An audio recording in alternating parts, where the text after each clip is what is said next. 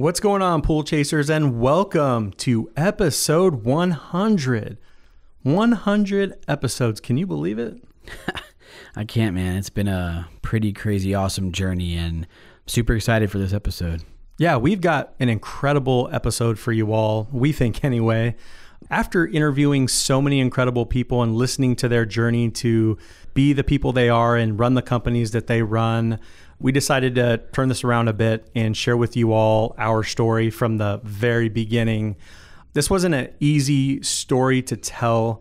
We've gotten to know a lot of you on a personal level, and we thought that this would just be a really good time to share our entire story with you all. Yeah, the backstories are one of our favorite parts of each episode. It tells the journey of where somebody came from to who they are today. And we get asked quite a bit, about our backstory because we don't look the same. We call each other brothers. So we have to tell that story a lot, but it's hard to tell in 20 minutes. So this journey is, like you said, it's not an easy one to tell, but it means a lot to both you and I personally. I think if you know us, you'll understand us quite a bit more after this episode.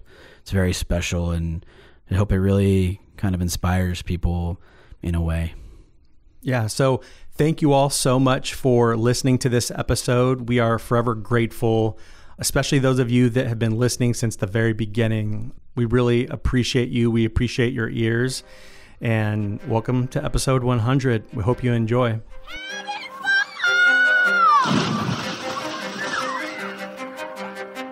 Welcome to your go-to podcast for the pool and spa industry. My name is Tyler Rasmussen. And my name is Greg Viafania. And this is the Pool Chasers Podcast.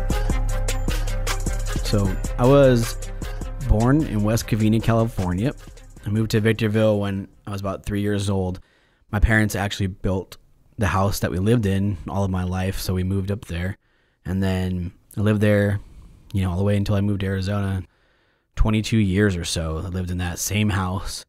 The house had many transitions over the years. When I remember first living there, the backyard was full of dirt. There's nothing back there, which is much different than when you were living with us.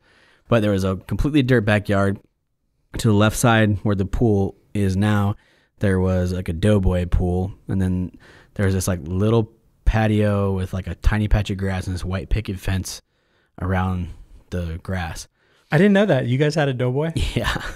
It's a little like circle one, and it was all in complete dirt. It got the whole thing dirty. I seriously cannot imagine that backyard, just dirt and a doughboy, but continue. I know, it's crazy. But then there was like the second half where the garage is now, there was just dirt, and we had these little ATVs when I was younger, which I think when you grow up in high desert, that's pretty much expected of you to have these little ATVs. Definitely. Which is funny because I never really got into that. But, I was into it when I was younger. So we had this little quad, and I remember I wasn't allowed to ride it much often by myself without them watching me. But I was out there for some reason all alone pretty much. And I ran straight, like both wheels into the front of the fence. I didn't know how to let go of the handlebars back then. So like I completely flipped over my body. My arms were like behind me, stuck to the handlebars. And it was probably it was like one of the most painful things I can remember as a kid, and nobody was like back there with me. I had to like go and tell my parents. I don't know if I was like not supposed to be on there or what really the story was, but I do remember flipping over that. You're kind of accident prone, so that is definitely true. I can totally see this happening. And then Tyler was done with ATVs forever. Probably forever. So, when I was about 11 years old, we kind of transitioned the backyard again. So they built the in-ground pool. Doughboy was gone, patio was built, grass was there. So they built the pool first, and then the patch towards the end where the garage was built when I was like 15 years old. So they built this mother-in-law quarters, which you and I ended up living in together for a few years with this massive garage. My dad always enjoyed working on cars, so it was pretty much completely filled with everything you need to do to work on cars. But I don't really remember him working on cars very much. I know we built a gym in it for a while there was a boxing bag and a bunch of, gym equipment because we played football together, but I don't remember too many cars in there. Hitting the punching bag is about all I remember doing in there. So I remember cleaning it a couple times. That's for yes. Sure. How could I forget? Yeah, I cleaned that thing quite a few times. So it was pretty cool because I got to move in kind of into mother-in-law quarters. My parents built it pretty much for my grandparents, but they lived a lot longer, I think, than any of us expected. So nobody really lived in that house except for us kids. So I moved in there when I was 15, kind of really cool to be on your own by yourself out in this pretty much like your own apartment. You know, there's a fridge and kitchen and bathroom, everything in there that you would need. So it was a little studio apartment. You know, I was raised in a pretty amazing home and an amazing home environment, and our stories can't be more opposite, I think, in a lot of that degree. So we'll get into kind of that piece of it for me.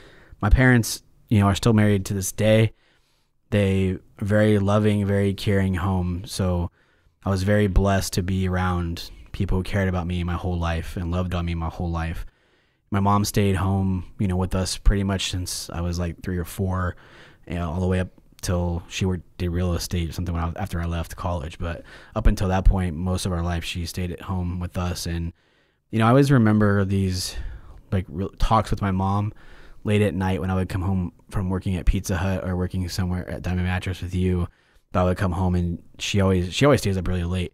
So it'd be just her and me kind of had these really deep talks. So it was really important for my life on a lot of reasons, with girls, with just life in general. You know, those were some of my favorite times with my mom ever. And, you know, those are really special to me still to this day. And my dad, you know, worked very hard to give us kind of a good life, but somehow, you know, always made every major event in our lives, made every ball game in our lives except for one. And that was the only home run I've ever hit in my whole life. He was like, showed up late in the like 7th inning of the game, and I hit the home run in the beginning of the game. So that sucked. I remember that, man. That was such an awesome hit. And it's even crazier too, because your dad wanted you to play baseball. I know. So bad from even before I came into the picture, but he wanted you to play baseball, and you pretty much focused on basketball and football. Yeah. And you hit a dinger out of the park, and Pops didn't make it. Yeah. That sucks. That sucks really bad because he pretty much made every game. So I just give him. Anybody some ever crap catch that about on film? I don't think so. No. We lost that game like 18-3. I mean, we got whooped. I somehow just got a hanging curveball that I took out to left field. Sounds about right. Yeah. A lot of our games were like that. But that meant a lot to me, you know, that he would come and make all these games and everything. It was pretty impressive. And the more I get older and I spend time with my kids and I see how difficult that balance is, the more I appreciate that. And I don't think you ever really appreciate it as a kid as much. I mean, I always felt really special that he was there, but when you're a kid, you don't really notice some of that stuff. So the more I age and the more I'm becoming a dad and spending time doing that, I feel that balance, and I'm pretty impressed with the amount of time he actually spent at home and with the life that we were able to have, because we did have a pretty great, you know, life. He made good money and treated us well. So, you know, he worked very, very hard, but then was always there. So it meant a lot to me. You know, we went some really amazing family vacations are probably my biggest memories. You know, I've been to Hawaii, I think 3 times with them, once with you, which we'll talk about later. Went to Disney World, Disneyland, any theme park you could think of. I went on 2 cruises when I was younger. Cruises were always fun. I wouldn't go on one right now, but have a lot of memories on the cruises. So those are a lot of my favorite memories. Road trips too, yeah. Up. Yeah, road trips. I was going to get to that one. So my least favorite vacation, and I put it in here, you know, make sure I mention it, was we took this, I'm pretty sure it was 18 days. I could be wrong, but that's what it felt like when I was a kid. It was an 18-day motorhome road trip. And my dad sold RV buys for Auto Trader. So he was always around RVs. I had RVs in my life always. I mean, for age I was little till I graduated, you know, RV. He was the #1 salesman for Auto Trader RV buys and went to work for Recycler, #1 salesman for them for years and years, which is pretty much just Auto Trader owned by LA Times. I was around them all my whole life, going to places with him and seeing these motorhomes. They had this awesome idea to go on this trip, and it was between school years in the summer when most kids want to be hanging out with their friends doing stuff. And I had a girlfriend, a pretty serious girlfriend at the time. So it was like, I wasn't too excited about it. And then it just like became this crazy trip. Like we took a motorhome out somewhere and the AC died. So they brought us another motorhome, put them side by side. And if you've ever been anywhere with my parents, like they bring the whole house every time they go anywhere. They come visit us, like they bring their whole house. So the motorhome had our whole entire house in it. So we transferred all that from one motorhome, parked them next to each other with the steps next to each other into the other motorhome. So that was a part of it. And then it was just like every other night, it felt like to me, we would set up camp. And again, setting up camp with my parents is extravagant. It's not like, let's start a little fire with some chairs. It's like, roll out this big carpet, all this stuff. It's all this like, let's make this like we're living at home, which like, can we just go back home? Exactly. So it was like, this crazy, almost every other night. My dad probably I remember it being basically me and him doing the whole thing ourselves almost every time. He seems to think he did a lot more than I did, which is probably true at being a kid, but it was like every day doing this whole thing, putting it in, going somewhere else. But my brothers were little and they didn't really do much. So it was like, all right, every freaking time I had to do this. So, it was a cool experience now that I think about it. I went to, Mount Rushmore, saw the presidents, and went to Yosemite, got to see buffalo, all kinds of cool animals. And we did some cool stuff. But when you're I think I was a junior almost. I think it was between sophomore and junior year right before I met you. So like, it's not really what you want to do when you're going to be a junior in high school. But it's really cool. They've always made a real big effort to do that and create memories, and obviously I still remember it. So I think your dad genuinely gets pleasure out of either the RV or the boat not working correctly, and you have to get the tool bag out, or you got to change the tire. Yeah. And I think when everyone's bummed about it, he takes it on as like, come on, this is part of the experience. Like, right. They're so organized in these vacations that I could see this being in the itinerary where it's like, okay, we're going to stop at Yosemite, and then next we're going to get a flat. It was totally, and I'm going to I'm going to show Tyler how to change the flat. Like I could totally see that happening for sure. Yeah. It was funny, man. Oh yeah, that trip was definitely all laid out. I don't know about the AC breaking down, but it was a crazy trip. But that was always fun, man. That's my favorite memories growing up, is those trips. And really, my mom is very important to me with those talks, and she taught me a lot of stuff. My dad is really kind of my hero, man, in a lot of ways. And, I don't tell him it enough, and I should tell him more, but his life, man, being raised much differently than mine. He's very poor. My grandma was really awesome when I came in the picture, and we were like, I spent a lot of time with her. She died of Parkinson's and some other stuff. Before that, she was pretty crazy Pentecostal, jumping up and down, beat you in the head Bible lady. So, they were raised very poor. My dad's father was never around. Like my grandpa, I don't even know. I didn't really know him.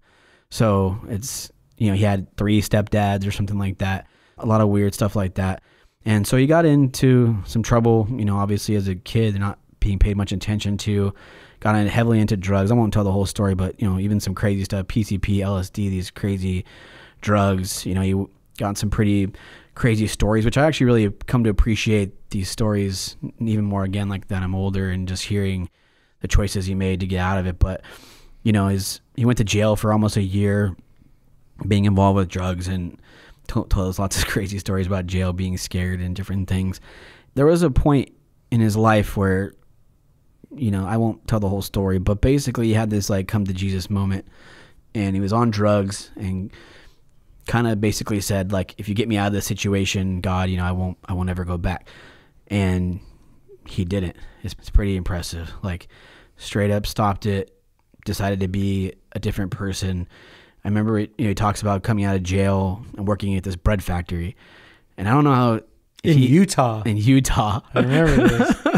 I don't know if he knows that I think the story is as cool as I do, but I think the bread story is one of my favorite stories, because it's like this guy comes out of prison, works his butt off, works his way up this line. You're stacking bread all day long, like off a machine. But to him, it was like this new life and new way of like escaping his world, which I will really say, appreciate. Most people listening to this don't know your dad. No. And he had to have been the fastest, most aggressive, take all the overtime bread person there was, just because he's the most hardcore individual that I know. Yeah, everybody else probably hated him because he made him work harder. Damn, dude, slow down. This is bread for just Utah, not the whole entire country. Slow down, man. Right. But I remember telling me this story about my grandma praying for him every day. I know that means a lot to him when he was in jail, and like she would stand up in the middle of church and, you know, tell everybody to pray for my son Ronnie, and found God in his own way, got clean, stayed that way. Obviously it's a much, you know, more difficult, longer story that it's not my story to tell, but you know, he promised himself, which is a similar, I think, to your story, that he would raise his family much differently than he was raised. And I'm very grateful for that, because he's incredible. And the way we were raised is nothing like that. He changed the whole mentality. He broke the cycle of crappy lives for the Rasmussen name. You know, he changed our entire lineage with choices he made, which is impressive. I never once saw him do a drug or take a drink of alcohol until after I was 18. You know, he never did drugs, but you know, he drinks every once in a while now, but I never ever saw that. So he made an effort to really not teach us those things. I mean, he let me drink a beer when I was 12, so I would hate it, which I did, which I guess that worked. So. But he gave me some weird, nasty Budweiser, probably on purpose. Shit. I know. If he'd have given that to you now, you'd still hate it. I still hate it. It's pretty impressive, man, and we'll get more into your story, but I think they have similarities, and both of you, to me, your stories are incredible, and I'm not who I am without him. So he truly is my hero in a lot of ways, and changed our entire lineage, changed everything. He also spent a lot of time teaching me life skills, which I really did not enjoy as a young kid, working on cars and mowing lawns and changing tires and fixing things around the house. Irrigation, yeah, running whole freaking sprinkler systems together. I remember seeing you run around with a basket full of plumbing and Yeah, but I really appreciate those things now, man, because and Megan, my wife, does too, because I can do pretty much anything around the house whenever I want to, which saves us a lot of money, and I know how to do it. I'm handy with all those things. It helped me in pool repairs. I mean, I'm very good with tools and things, but I learned all that from him. So he made a very good effort to teach us those things, and I'm very thankful for that. It was a big piece, man. And you know, we'll talk more about it when we get to our story. But from that point, I was kind of raised up in the church. My faith is a big part of who I am. It always will be and has been. So, and I think regardless of what you believe, growing up in church has a lot of benefits. Teaches you amazing life skills, you know, like ethics, morals, values, and treating people like you want to be treated. And there's a lot of good in that, regardless of whatever you believe. I was raised around all that, and my mom always had such a sweet spirit and taught us manners and how to respect people and how to treat a woman, which I don't think a lot of people understand. And I'm not talking about the equality stuff. I'm just being compassionate and treating them correctly, opening doors for a lady and treating them with respect, things like that I think is missed on some of this newer world. And I appreciate all of that, because and my kids are very respectful and very well-mannered too. And I think it's a big piece to be in this world, and how you get good jobs, how you accomplish things in life. You understand how to talk to people, how to treat people. I'm very good at writing emails. I'm very good at speaking, you know, in written form to people. It's a lot of that is because of her and because of the way I was raised. So I'm very grateful for that too. You know, I went to Sunday school as a kid, been in church my whole life. I went to Christian school, like we talked about on the Lion episode, from preschool till I graduated, which is pretty crazy. 7 of us did that. You know, like I said, I had pictures of us on some preschool little ponies up until we got these little things at graduation. So pretty crazy. But I was raised in a pretty Pentecostal charismatic church, which, if you don't know what that means, it's kind of like the jumping up and down, dancing flags and all kinds of praise and worship, which I respect. But it comes with kind of its own expectations when you're raised like that. And I always felt like I had to kind of live up to this, you know, expectation. And But being raised in a family like that too, and with a dad like that pushes you, wants the best for you, doesn't want you to end up like him, there's a lot of weight put on your shoulders and a lot of expectations and a lot of it's a very difficult thing to carry, as a young kid, with everybody always expecting you to be the good kid, because that's what I was. And I make mistakes. I'm not saying I don't, but I try really hard to not. I've had very good discernment and intuition from a young age, since like age 11 or 12. I always knew which friends to pick, who to not hang out with, to see that person's a troublemaker. I'm not going to put myself around that. I learned not to put myself in situations to make mistakes, which has been very, very vital for my whole life. And I think if you can learn one lesson from me, that should be it, because who you surround yourself with and the situations you put yourself in make many of those choices for you, even if you don't want to do it. So I learned from a very young age, and I think that was part of my parents, part of my upbringing, but I just wanted to be a good person. Yeah, I always wondered what you went through in life to be the person that you were, because when I started there, we'll get into it, we had chapel every day at the Christian school. And I remember you just always smiling and talking to people, and you were always in the front of the chapel room, and your hands were up, and you were totally genuine and into it. And I never seen anything like it. And I just thought it was the craziest thing in the world. And now that we're older and, we're kind of reflecting on the past a little bit, kind of wondered, what the hell does somebody go through in life to get to that point at such a young age? You see older people that are that way. Sure. But for, a teenager to be that way, that is something completely different. Yeah. It's definitely a choice I made at a young age. And what you bring up in chapel, like, even had, to me, it was a choice I made to be a leader at a young age, and a burden I didn't know I took on. I think when that happened, I made those choices to go up to the front and be that leader.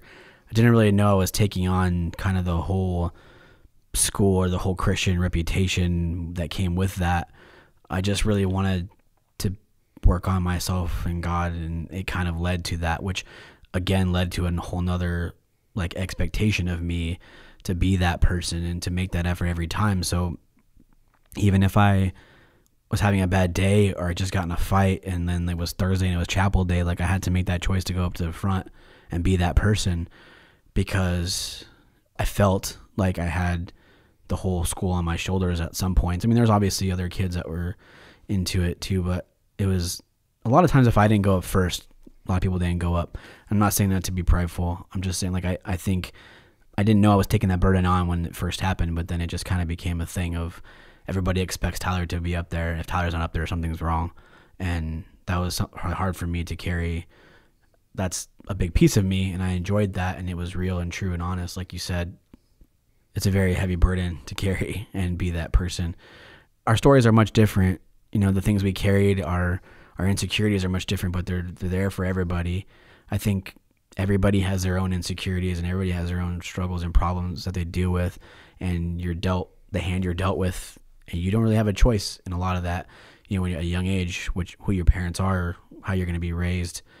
But everybody does have their own things. And for someone who's raised up in a church, and like I said, with those parents, and my parents are amazing, but I was expected to get A's and B's.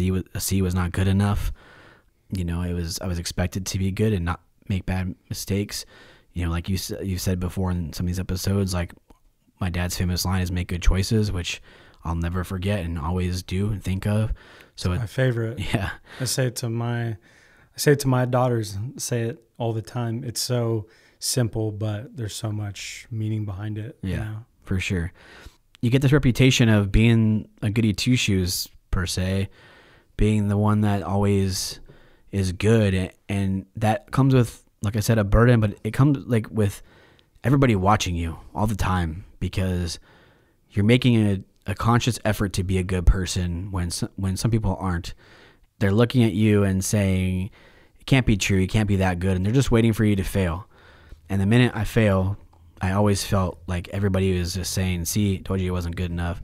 Told you couldn't be that person. You know, that's what I lived with for many, many years. It was very hard. A lot of burden, a lot of weight on my shoulders.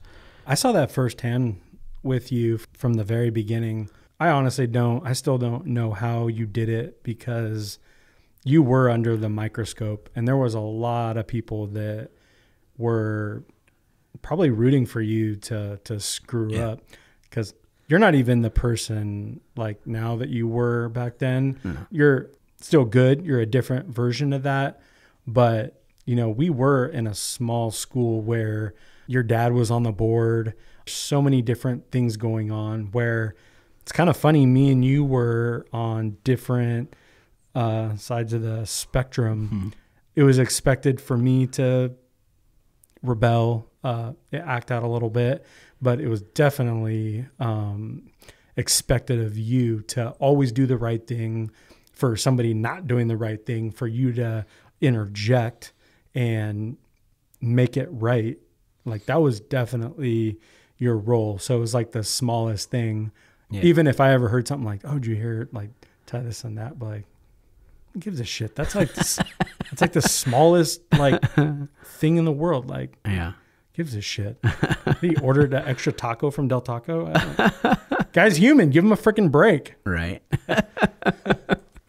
Yeah, but that led to a lot of internal issues for me that I don't really talk much about. Probably only 3 people have ever heard me talk about this piece of it. I mean, I keep it very close knit to my chest, because I don't believe in making excuses for things. I just want to be who I am. And I think, you know, it's not a story I tell everybody. So it led to a lot of internal issues. I beat myself up mentally a lot. And I see that in my kids sometimes. And I'm like, dude, it's okay to make mistakes. Like, all that matters is how you come out of those mistakes. Like, I don't want my kids to think that they can't make a mistake, because I hated that feeling. I beat myself up mentally all the time, and, you know, telling myself I'm not good enough. You know, why even try? Don't do this. Don't do that. You know, it's very, very difficult inside to feel like you're not good enough, even though I think I was a pretty good kid, right? But it's like that. But that comes again with just carrying this thing. And it gave me a ton of anger issues that I think I had to work through. Not as bad as yours, which we'll get into, but it did give me a ton of anger issues. Like, you know, I used to go and I would like punch the bathroom paper towel thing sometimes, and just like to relieve frustration where nobody could see me, or go and I would just throw things and break things. And I always tried to do it privately, or people didn't see me, but like, it was very, very hard for me to shake and break that. I saw it on the football field and sure. basketball courts. Mm-hmm. I saw that was like a different side because of your competitive nature.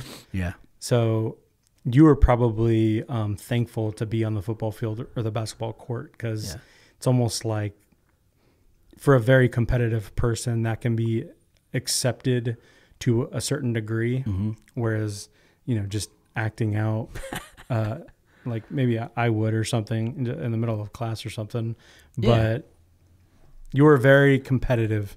Yeah.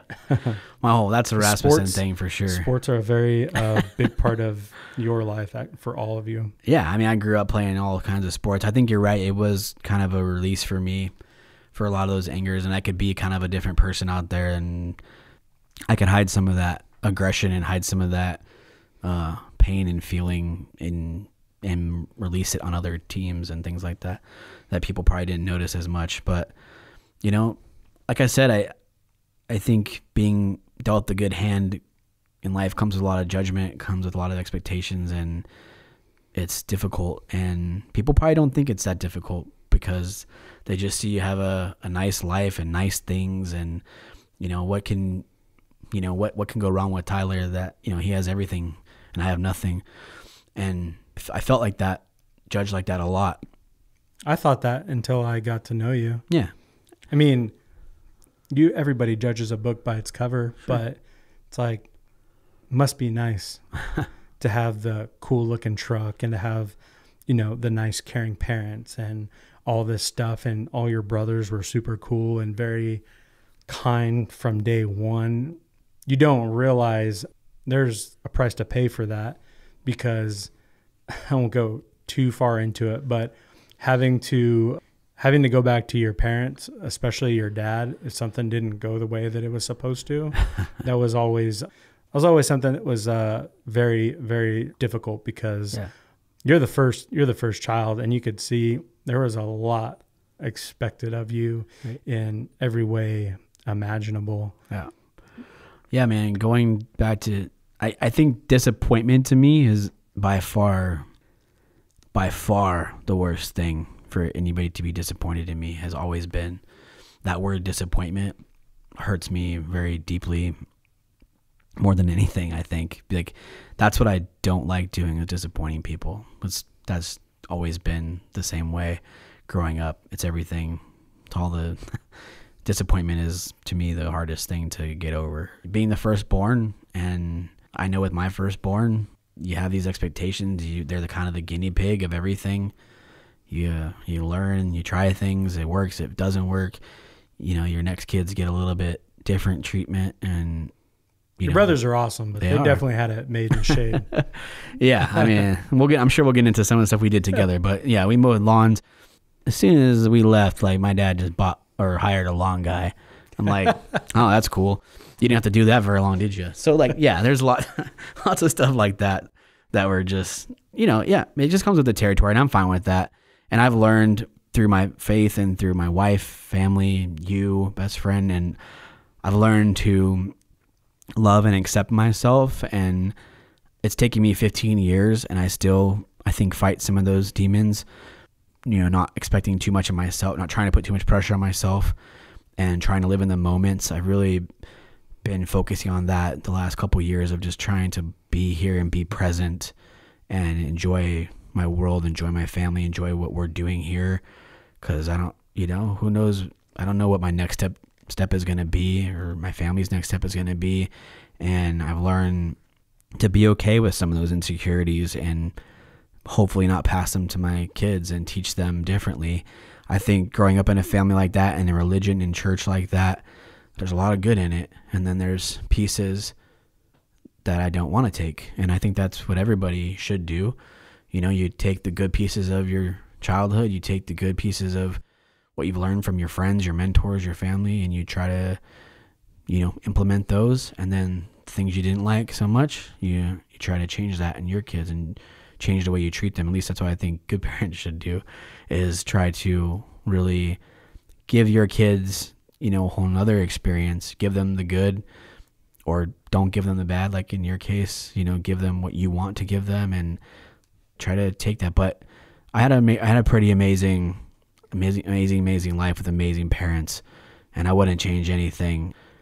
I think the biggest thing that comes out of it, like, don't judge people kind of by their cover, because, and we talk about it a lot. Like we talked about with customers, when you're talking to a customer and they're going through a hard time, if they're giving you a bunch of crap over something, like, you don't really know what happened. Maybe their whole family just died in a car accident yesterday, and now you got a pool issue, and they could care less, but they're lashing out on you. Something like that. You just don't know what people are going through and what they're dealing with. So I think our story, and I can get into it, is a very great example of just, like, not judging a book by its cover. And I think being around you, I got to not really wear that mask, which is pretty awesome. And I think we just realized this a couple of days ago when we were talking about it. I think I didn't have to wear the mask around you, and being at home in that back apartment, like, you weren't my parents. You weren't every kid that judged me. You weren't in my life for that long at that point. So you didn't really know any of that history of me, and you didn't really know much other than what I showed you. So I got to just be me with you, and we don't really have a lot in common, which we'll get into. So, like, the fact that we're best friends is pretty crazy. But I do think that, that realization the other day is a pretty good one, that we could just be ourselves around each other, and we didn't have to be that person that everybody expected us to be, and vice versa. And we just had a lot of fun being me. And when I graduated, I moved to Arizona, which kind of leads us to Arizona and brothers. But, I took that as an opportunity to kind of have a clean slate, I guess. Allowed me to move past my past relationships, some of that drama. I had some stuff I didn't really want to be part of Victorville anymore. I kind of was over it. And, I went to Master's Commission, which for people that don't know is kind of like a 9-month discipleship where students come from all over kind of the country. We stay with like a host family for 9 months, learn, study the Bible, get involved heavily with youth groups. We travel and talk to youth groups in schools. So it's a lot of cool stuff to get to do and be a part of. And I got to be who I wanted to be and be me, which was one of the first times in a long time where I got to just, nobody knew who I was. So, and I don't think I was ever putting on a facade per se, but I didn't have to live up to those expectations anymore. Nobody had expectations for me, not the same ones anyways. Yeah. You were on track to going to Master's Commission, which I'm glad you cleared that up because I never explained that very well. I say that you were a missionary. Yeah, people say it's like a Mormon mission. He put the helmet on. He's got the white Oxford shirt. He's taken on the world. No, I'm just kidding. But there's a lot of things that can't really talk about on the podcast. But, our world was kind of flipped upside down. We had lost somebody close and different things like that. Yep. And I'm sure that it was probably a mix of that and everything else, going on in your life. And we were just talking about that must have really felt good, moving to a different state where you could just start over and nobody knows, who you were back in Victorville. There's nothing like that. It's time for Tyler to just start with a fresh slate and be yourself. Yeah, man, it was a really cool experience because I had a lot of fun, to be honest. I didn't have to be this person people wanted me to be, and I got to show my real personality, which I married Megan, and she was part of that. Like, I don't know that she would have ever seen my real personality had I not been there. Like, if we had met when I was in California, I don't know that it would have been shown. So that's really cool. I got a lot. I live with the Harlans here. To me, they took me in like their own kid. I mean, I still call Kim my Arizona mama. Like, I still go to dinners with them. Even it's been 12 or 13 years now or something. We still go to dinners. So there's cool stuff. I changed a lot in these next 2 years, which led me to Brothers and some other things. It's learning how to lead people differently, which I think helped a lot in running a company and dealing with people. I credit this time in my life as kind of like a pivotal moment for me to become more of like a man and how to treat people correctly. I think growing up the way I did, and I was never really handed everything, but my parents took very good care of us. I mean, I had vehicles all the time, went on family trips, vacations. I earned it. I mean, we did a lot of stuff. I worked on cars, did this and that. I mean, I was taught, like I said, but I did have a good life. So there's a little bit of a cockiness that comes with that, I think, I had going into Masters. A little California kid with a crooked hat. All probably looked like a doofus to these people out here. Upside down, flipped baby blue beanie. I was going to say, just leave the baby blue Dickies at home, the Carmelo jersey. Yeah. So, I did have a little cockiness and kind of self-centered for a little bit. This changed my whole world, man, because a month into it, like I went to Katrina. Katrina had just happened like 8 or 9 months before that. So it was pretty fresh. And we took a road trip from here to New Orleans. That's a long trip. And like a month into it, man, it was like quick. So I'm out there, we're eating food in this like bubble that they just create. They just throw these bubble tents up with food that they feed everybody that's helping out. And this lady comes in kind of like frantically asking for help. And I remember our director, like me and I think Megan was there with me. So me, Megan, and I think 3 other people went to this lady's house, and we followed her in this truck, and like her house was completely gone. There was like these really old ancient wood floors, and her like great grandpa like installed these floors in like 1920 something, like crazy old house. and that was all that was left of her whole house. We pulled the boards up. We like bleached them out. I forget what we did something to help store them. I forget what it was. It meant so much to her, these little floorboards, and I'm this little 18-year-old kid that got handed, not handed, but had a really good life. And for her to like care so much about these floorboards changed a lot for me. Perspective on life changed real quick, with what's actually important. It's something I'll never forget. That's for sure. Well, that's real life shit right there. They just went through this major storm that just ripped their cities apart. And these are people that already don't have much. And this storm just took everything. Yeah. The little things that they do have ripped to shreds. Mm-hmm. Yeah, I remember you telling me about that.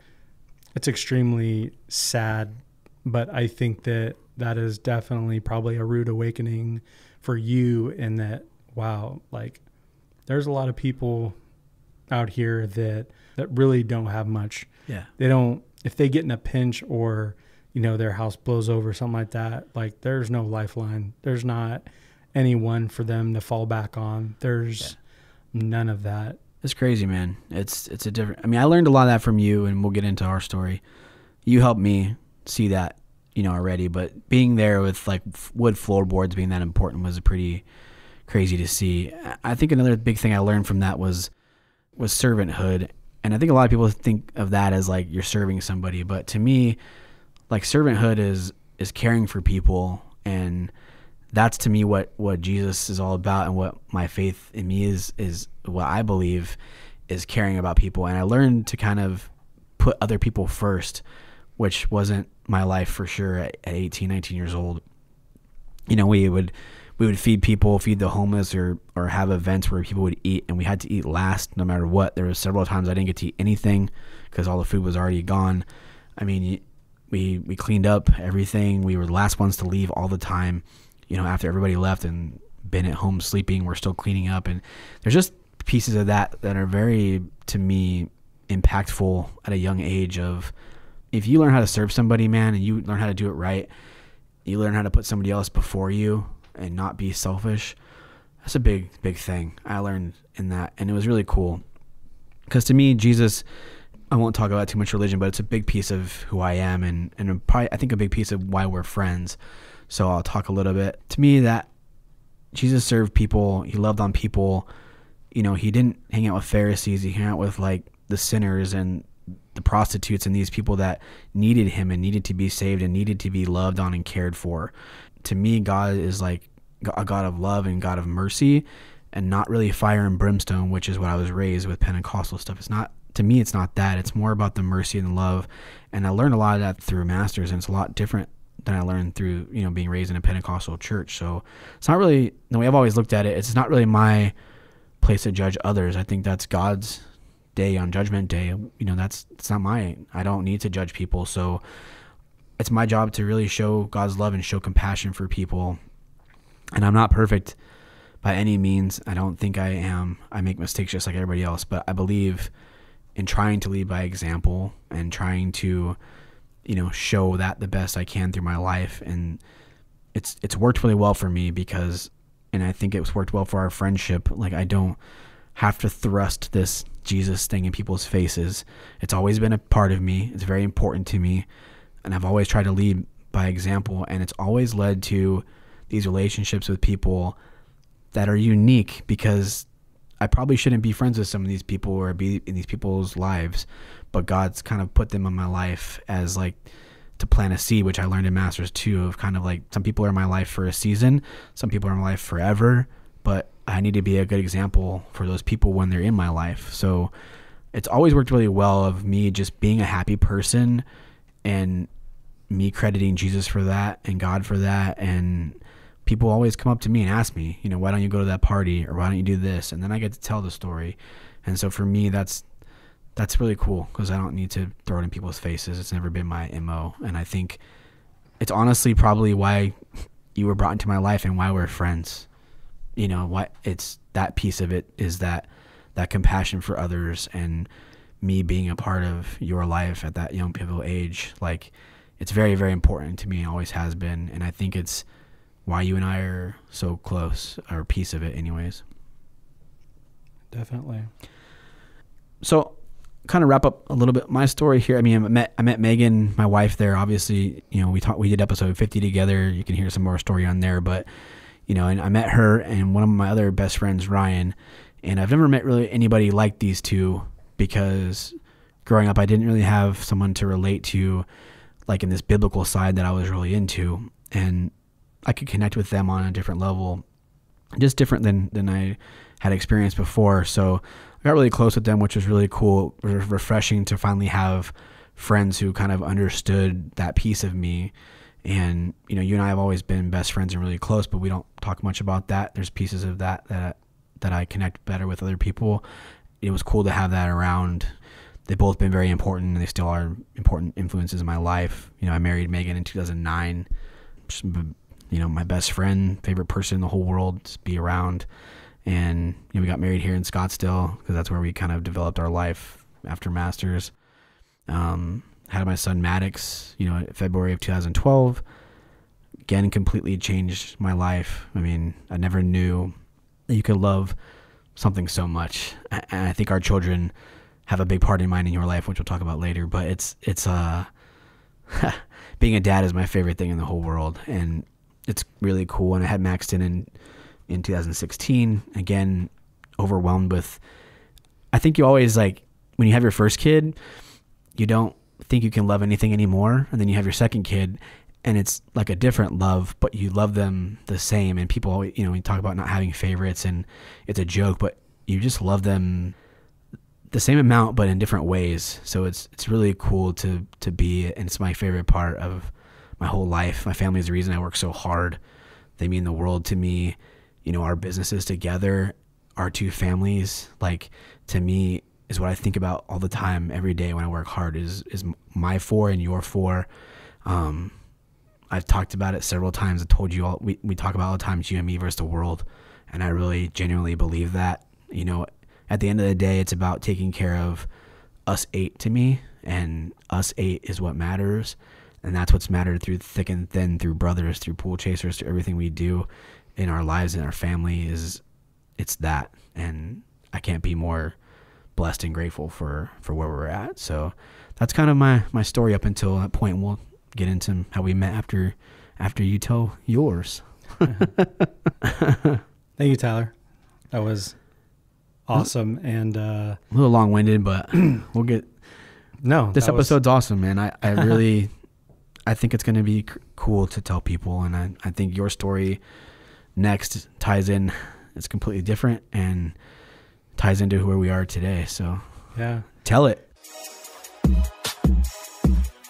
Here at Pool Chasers, we're all about sharing information so that you can become even more knowledgeable pool professionals. The folks at Pentair get that. And to show their appreciation, we invite you to enroll in the Pentair Partners Incentive Program. This flexible and simple program rewards you for your loyalty, starting with your very first sale of Pentair equipment or systems. Not only that, but being a partner gives you immediate and exclusive access to programs and training events, all which are developed to help drive even more business to your door. So to start earning rewards, visit pentairpartners.com or click the link in the write-up below. This all starts with my aunt that introduced my dad to my mom in Baker, California. Oh, yeah. World's largest thermometer. Yep.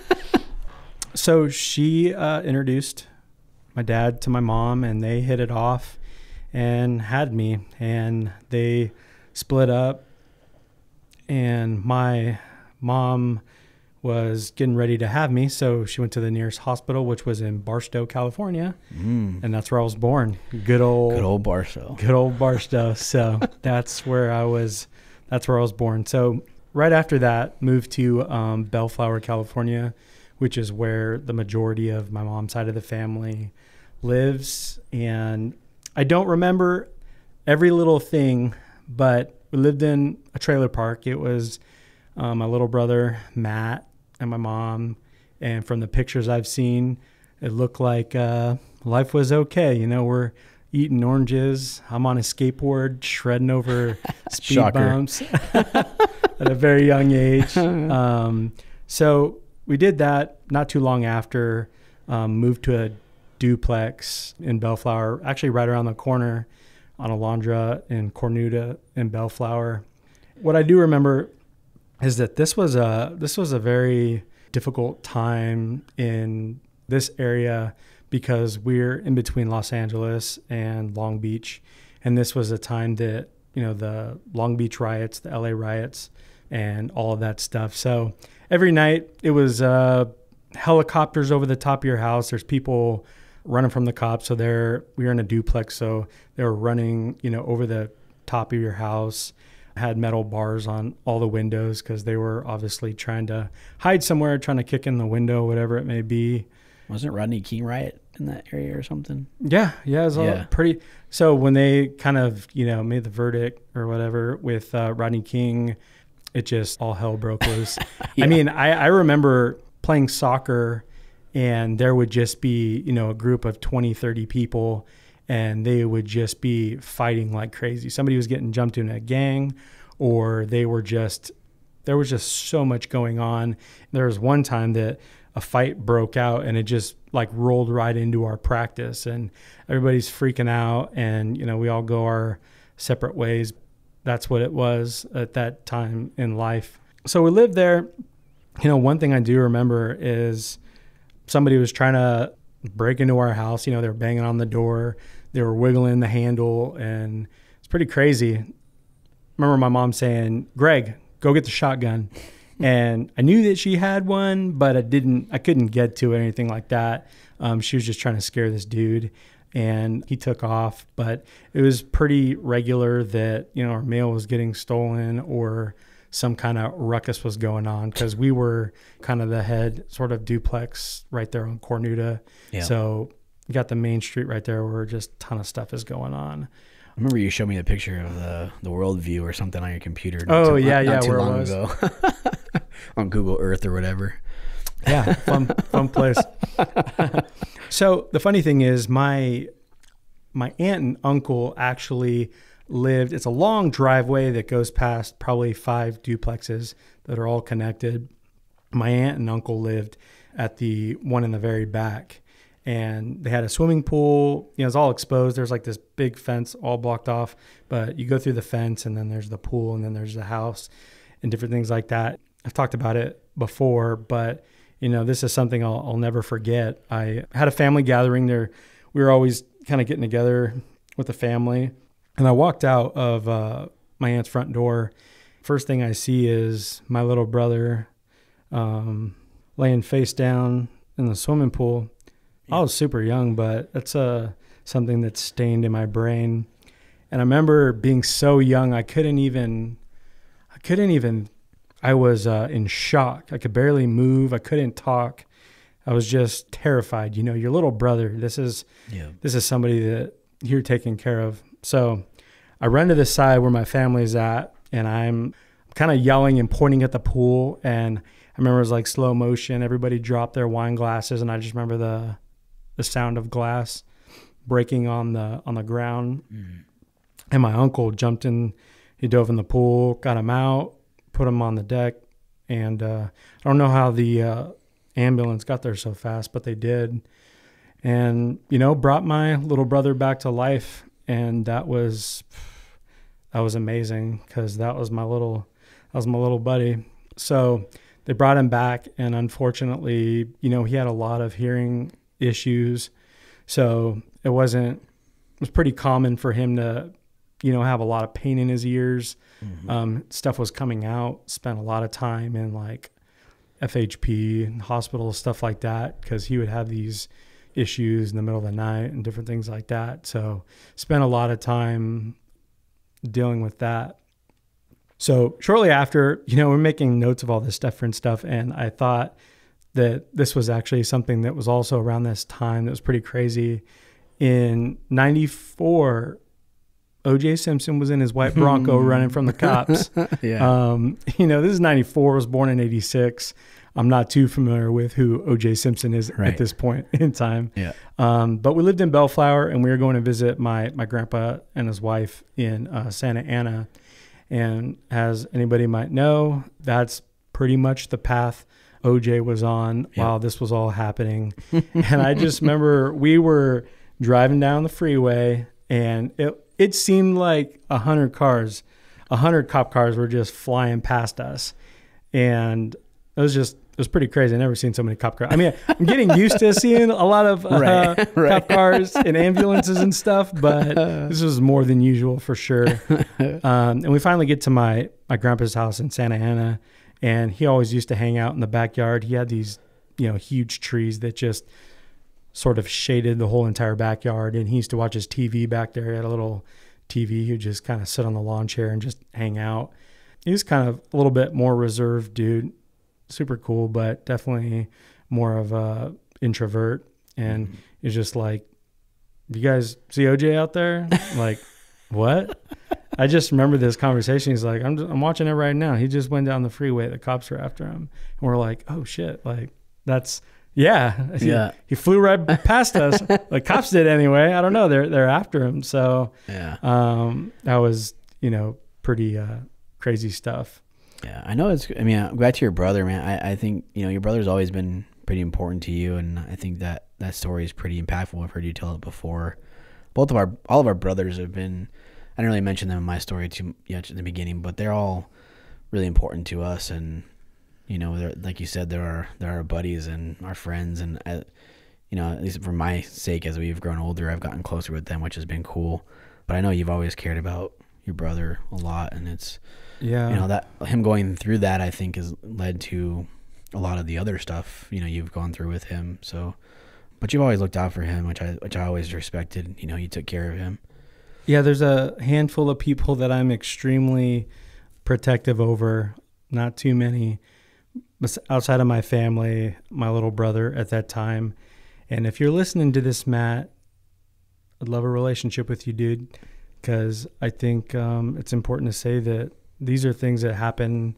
It's protective of my little brother, and unfortunately, we don't talk. You know what I mean? And I do think it's important for people to understand like how short life is, and something that I learned a lot from your dad that's not so easy is that we have to learn to forgive one another, no matter who's in the right or wrong. But to have that on your conscience it's really such a burden that you got to hold on your back, and that's it's pretty tricky. Right. So that's all going on. I mean, it's I couldn't think of everything because it was a roller coaster of a life. But I remember living in Bellflower, went to a lot of different babysitters. I remember I was in the kindergarten, and first day of school, I'm like dropped off at a babysitter, and I'm actually walking to school my first day from the babysitter's house in kindergarten by myself. So kind of learned to be, I guess, kind of independent. When you're young and going through it and you don't know any better, you're just kind of like, I got dropped off here this morning. The babysitter said the school I need to go to. I think about my daughter in kindergarten, and it's pretty crazy to even think of her going to a babysitter and then just any grade after that, walking to school after that. But, these are things that, make me who I am and define who I am. Yeah. So that babysitter, for whatever reason, didn't last too long. And probably because you let you walk to school. I was at a lot of, I guess, babysitters were hard to come by maybe in this area at the time. Yeah. I was at another one, and this is pretty crazy. Remember, they had a really nice house. I don't know what city it was in, but playing out in the backyard, and little kid, he's a few years older than me. I'm super young, I'm kindergarten, first grade, whatever, and lights up a cigarette in his it's got like a little I don't know, like a little treehouse looking thing, but it's on the ground. And he's in there and he lights up a cigarette, and I'm just like, whoa, dude. And he's like, you want one?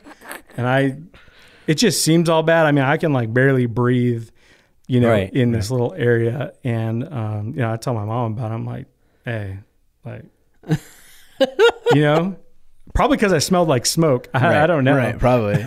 But yeah, so that was the end of that.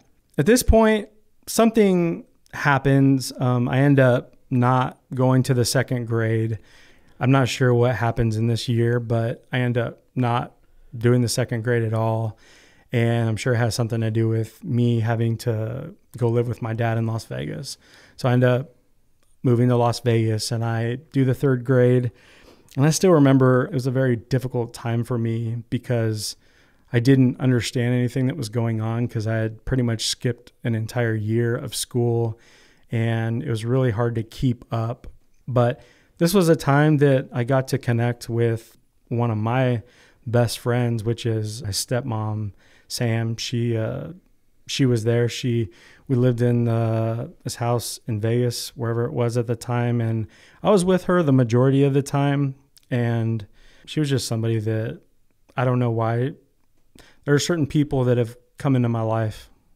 Sam was a very important person to me. She made sure that my homework was getting done. She didn't ask for any of this and all the issues that came along with it, but she loved me. She still does, and took good care of me. It was an interesting time. There's a lot of other things can't really talk about on here, but it was rough. Remember walking home from the third grade because they all had to work and whatnot. There'd be, calls on the answering machine. Remember those things? Yeah. Answering machines.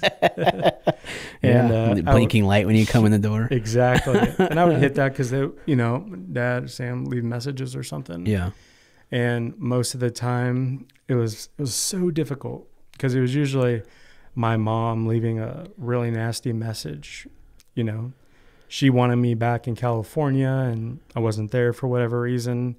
And it was just saying some crazy shit to my dad and my stepmom and all this stuff.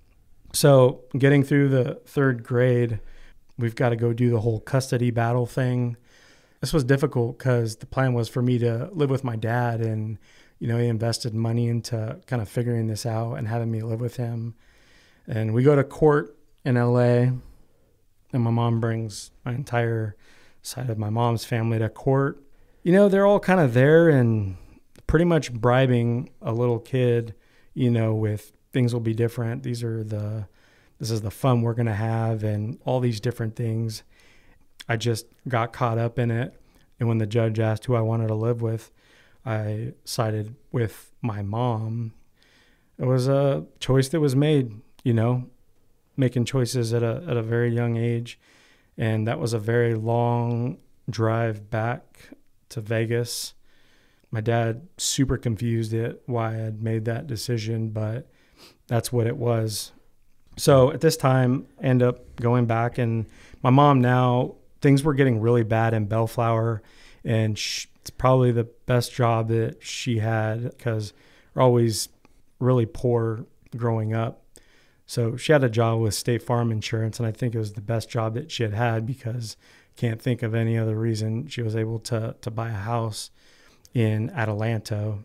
I always talk about people from Los Angeles moving up to the high desert and it being what it is. Well, we were definitely one of them. So at this time, we're living in the house in Adelanto, and it's very nice compared to being in Bellflower, but still had to go to school down there because she worked there. So we were commuting every day. I remember we were waking up at about 4 a.m. and, driving to drop my brother off at daycare. I went to a program before school started, and I went to that. And then we would do school and get picked up I was in the program after school because my mom was getting off. We would drive back to Adelanto, and that was a very far drive. You wouldn't get there until the middle of the night, have dinner, go to bed super early. Mom is a very strict kind of religious woman. We couldn't watch anything but G-rated movies, black and white films. That's why I watched old Jimmy Stewart films and Danny Kaye and Gregory Peck. And then if I was being real crazy, when I went to my grandma's house, she always had some Old Yeller. Alfred Hitchcock. Had like Psycho or Birds or something that would sneak. Bloodsport. No. Bloodsport. Dude, I got caught up sick watching Bloodsport, which that's another crazy thing. My grandma is someone special. She taught me how to throw a football at a young age, and she bought me my first skateboard when I was little. She's awesome. And she's got a dojo in her house, very small house in Norwalk, but she had like a dojo where she'd teach us like different taekwondo things that she had learned. That's cool, man. And nunchucks, all that fun stuff. Yep. Didn't your mom? This is my favorite. Your mom like cut videotapes and like put them back together to take out parts. Oh my gosh, dude. Like the bad parts of the movie, she would pull the tape, cut it, and like piece it back together. Bro. She could turn like Silence of the Lambs into a G-rated movie. I'm not kidding. Yeah, so that's what my mom would do. If there was like a PG-rated movie and we really wanted to watch it, she would watch these films like, I don't know, like a coach would or something, and watch it. And when they said, "Oh my God," she would take it out and she would clip that part. So all the movies we would watch were just like, and then it would like play, and it would play, and it was like, dude. I mean, we don't know any better, but I mean, it was crazy, and things were like very laxed. Living at my dad and with my stepmom when I lived there and when I would visit, they didn't really care too much about like that stuff. So it was kind of pretty polar opposites, actually. Polar opposites. So I think that's why, my mom didn't want me there. And this is part of, my confusing childhood of where I'm living in two different worlds. And it's just, it is what it is. So we're doing that for a while and end up, I'm not sure what happened, but they opened up a school actually in Adelanto, and it's brand new, and we end up going to this school. I think maybe it had to do with something with my brother starting kindergarten, so he could actually go to this school and different things like that. And one of the craziest memories I have is actually, I think the craziest thing is that I actually made the decision on my own to do the third grade over, because I remember having this conversation. We were driving in the car and I just said, you know what? I had a really difficult time since I didn't do the second grade, whatever, but I need to do the third grade over. And when I was kind of writing down this memory, I was thinking about how crazy that decision was, because if that hadn't happened, I wouldn't be sitting here today. I'm not even sure what would have happened, because me and you never would have met. I would have been a grade, above Older. you, and pretty, crazy to think about that. So do the third grade over again. We go to this new school, and at this time in my life, I remember being insanely obsessed. I don't know anybody. I've never even met kids in my life that were as obsessed with baseball the way that I was. I mean, I collected cards. I didn't see this anywhere in terms of like how to take care of cards, but like they had to be mint. I had them like in order. I did the whole thing. The Beckett's. Yeah. I broke in my hat. I would break in my glove. I took it everywhere. You're at the store. I slept with my baseball glove. I remember my first baseball bat. Got it from like a thrift store or whatever, but I named it Marcy, and everything after that, like it was like Marcy 2, Marcy 3, Marcy 4. That's awesome. I don't know where the hell that came from, but I do remember that.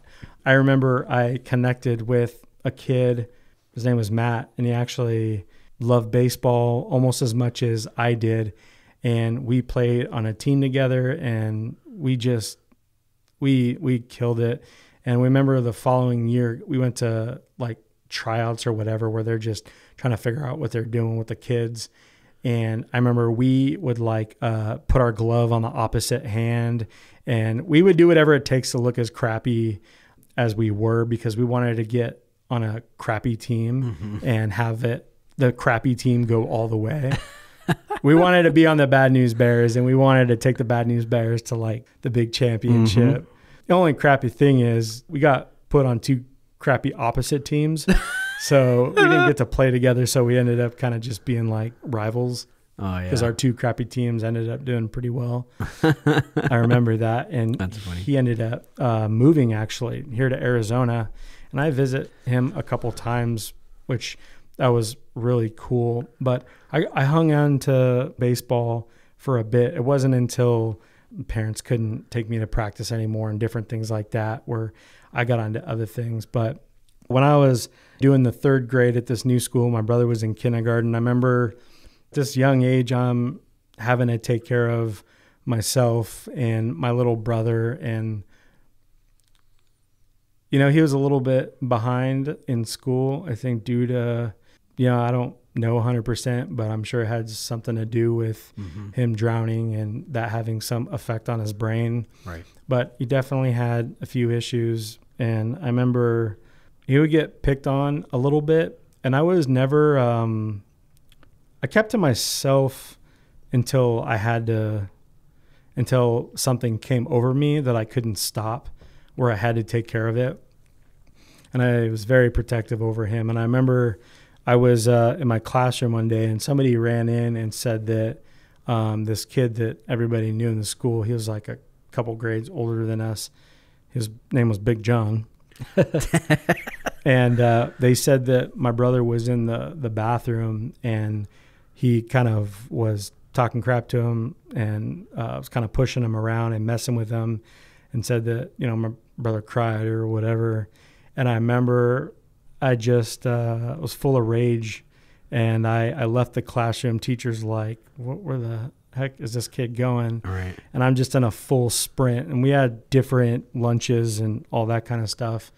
And I figured if they were out at lunch on the recess, playground, whatever, that he'd be out there. So he was out there. I'm probably half his size at this time, but I remember I kicked in his back knee, and he just dropped to the ground. I took this tetherball story, tetherball court. I remember I wrapped that tetherball thing around his neck, and I just said some, I don't even know, man. I said some stuff to him, and I ended up getting suspended. I might have been the first kid to get suspended from that school, but I got in a ton of trouble because, you know, growing up in sort of that strict house, and that wasn't the way that you took care of things. And right. I listened to everybody, but hey, nobody ever messed with him ever again. And we had to walk home every day. At a very young age, I knew that, like, I felt like I'm not saying that anybody should do this by any means. I think that you should definitely try to figure out a solution, you know, talk to the principal, talk to the parents, whatever you need to do. I definitely believe in that. But, you know, this was a time when our mom was 100 miles away, and I'm supposed to be pretty much his dad. You know, his dad dipped out before he was even born. Right. So it was my job to take care of him, and we had to walk home from school. So I couldn't have anybody messing with him, haven't messed with us. So I made an example of that kid and didn't have any problems after that. So sometimes you got to do that, man. I mean, that's to protect your family. And I mean, that's what they talk about. And if you go to jail, right, you got to pick the biggest, baddest dude and take him out so that you establish some sort of, you know, presence or something. Sometimes you got to do that, man. You got to take the biggest bully out so that nobody wants to mess with you. That's what they say. I mean, I don't want to go through that. I'll never be in jail for, but that's what I hear. And it's crazy too, because, you know, not to blame this on my grandmother, but she was pretty hardcore. And, you know, I paid close attention when we were doing some of the Taekwondo stuff and doing boxing and stuff like that. Just remembered some of those things and techniques kind of kicking in. Yeah. and just sort of went right for it. So It's probably really good for you to be doing taekwondo and boxing and help with some of that aggression. oh yeah, most definitely. So now I remember we had this jar in the house, and there was a picture of Iowa or whatever on it, and my mom was, really into these country towns and different things like that, and she always wanted to be somewhere different. And I'll talk about this because I learned a lot from her blaming everybody for her problems. And I remember always her saying, like, why me? You drop something. Why me? This doesn't happen to anybody else. Why do I have to live in this town? Why? And it's something that always stuck with me, to not blame anybody for your problems. It's, you are in a situation, you make the best of it. If you want to be somewhere else, you create positive goals and make the right choices every day in order to get there. Nothing comes easy and nothing comes fast. But I remember seeing that at a very young age, and that meant a lot to me as I got older. Yeah. So she had put together some money and decided to go to Iowa. And for whatever reason, I was not going on that trip. So I ended up moving back to Vegas again in the middle of a 5th grade year. So do that. They moved to Iowa, and I don't think it's quite the place that she wanted it to be. Yeah. I'll speed things up a little bit. This is probably the longest I've lived in a place. I stay in Vegas from 5th grade, middle of 5th grade year, to about my sophomore year. Sophomore year. Yeah, out there. But so things don't work out in Iowa, moves back to Adelanto. And I remember she does this again, probably some years later, but decides to pack everything, sell everything, and move to Vermont. Doesn't know anybody in Vermont. And the craziest thing, they drive clear across the country and go into a Subway. And I guess she got really bad service from this chick that was working at Subway. And she turns around and comes all the way back home. That's right. Because of that. That's crazy. It's one of the craziest.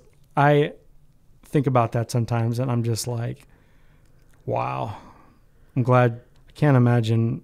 What if you went somewhere else? Right. Like, you know what I mean?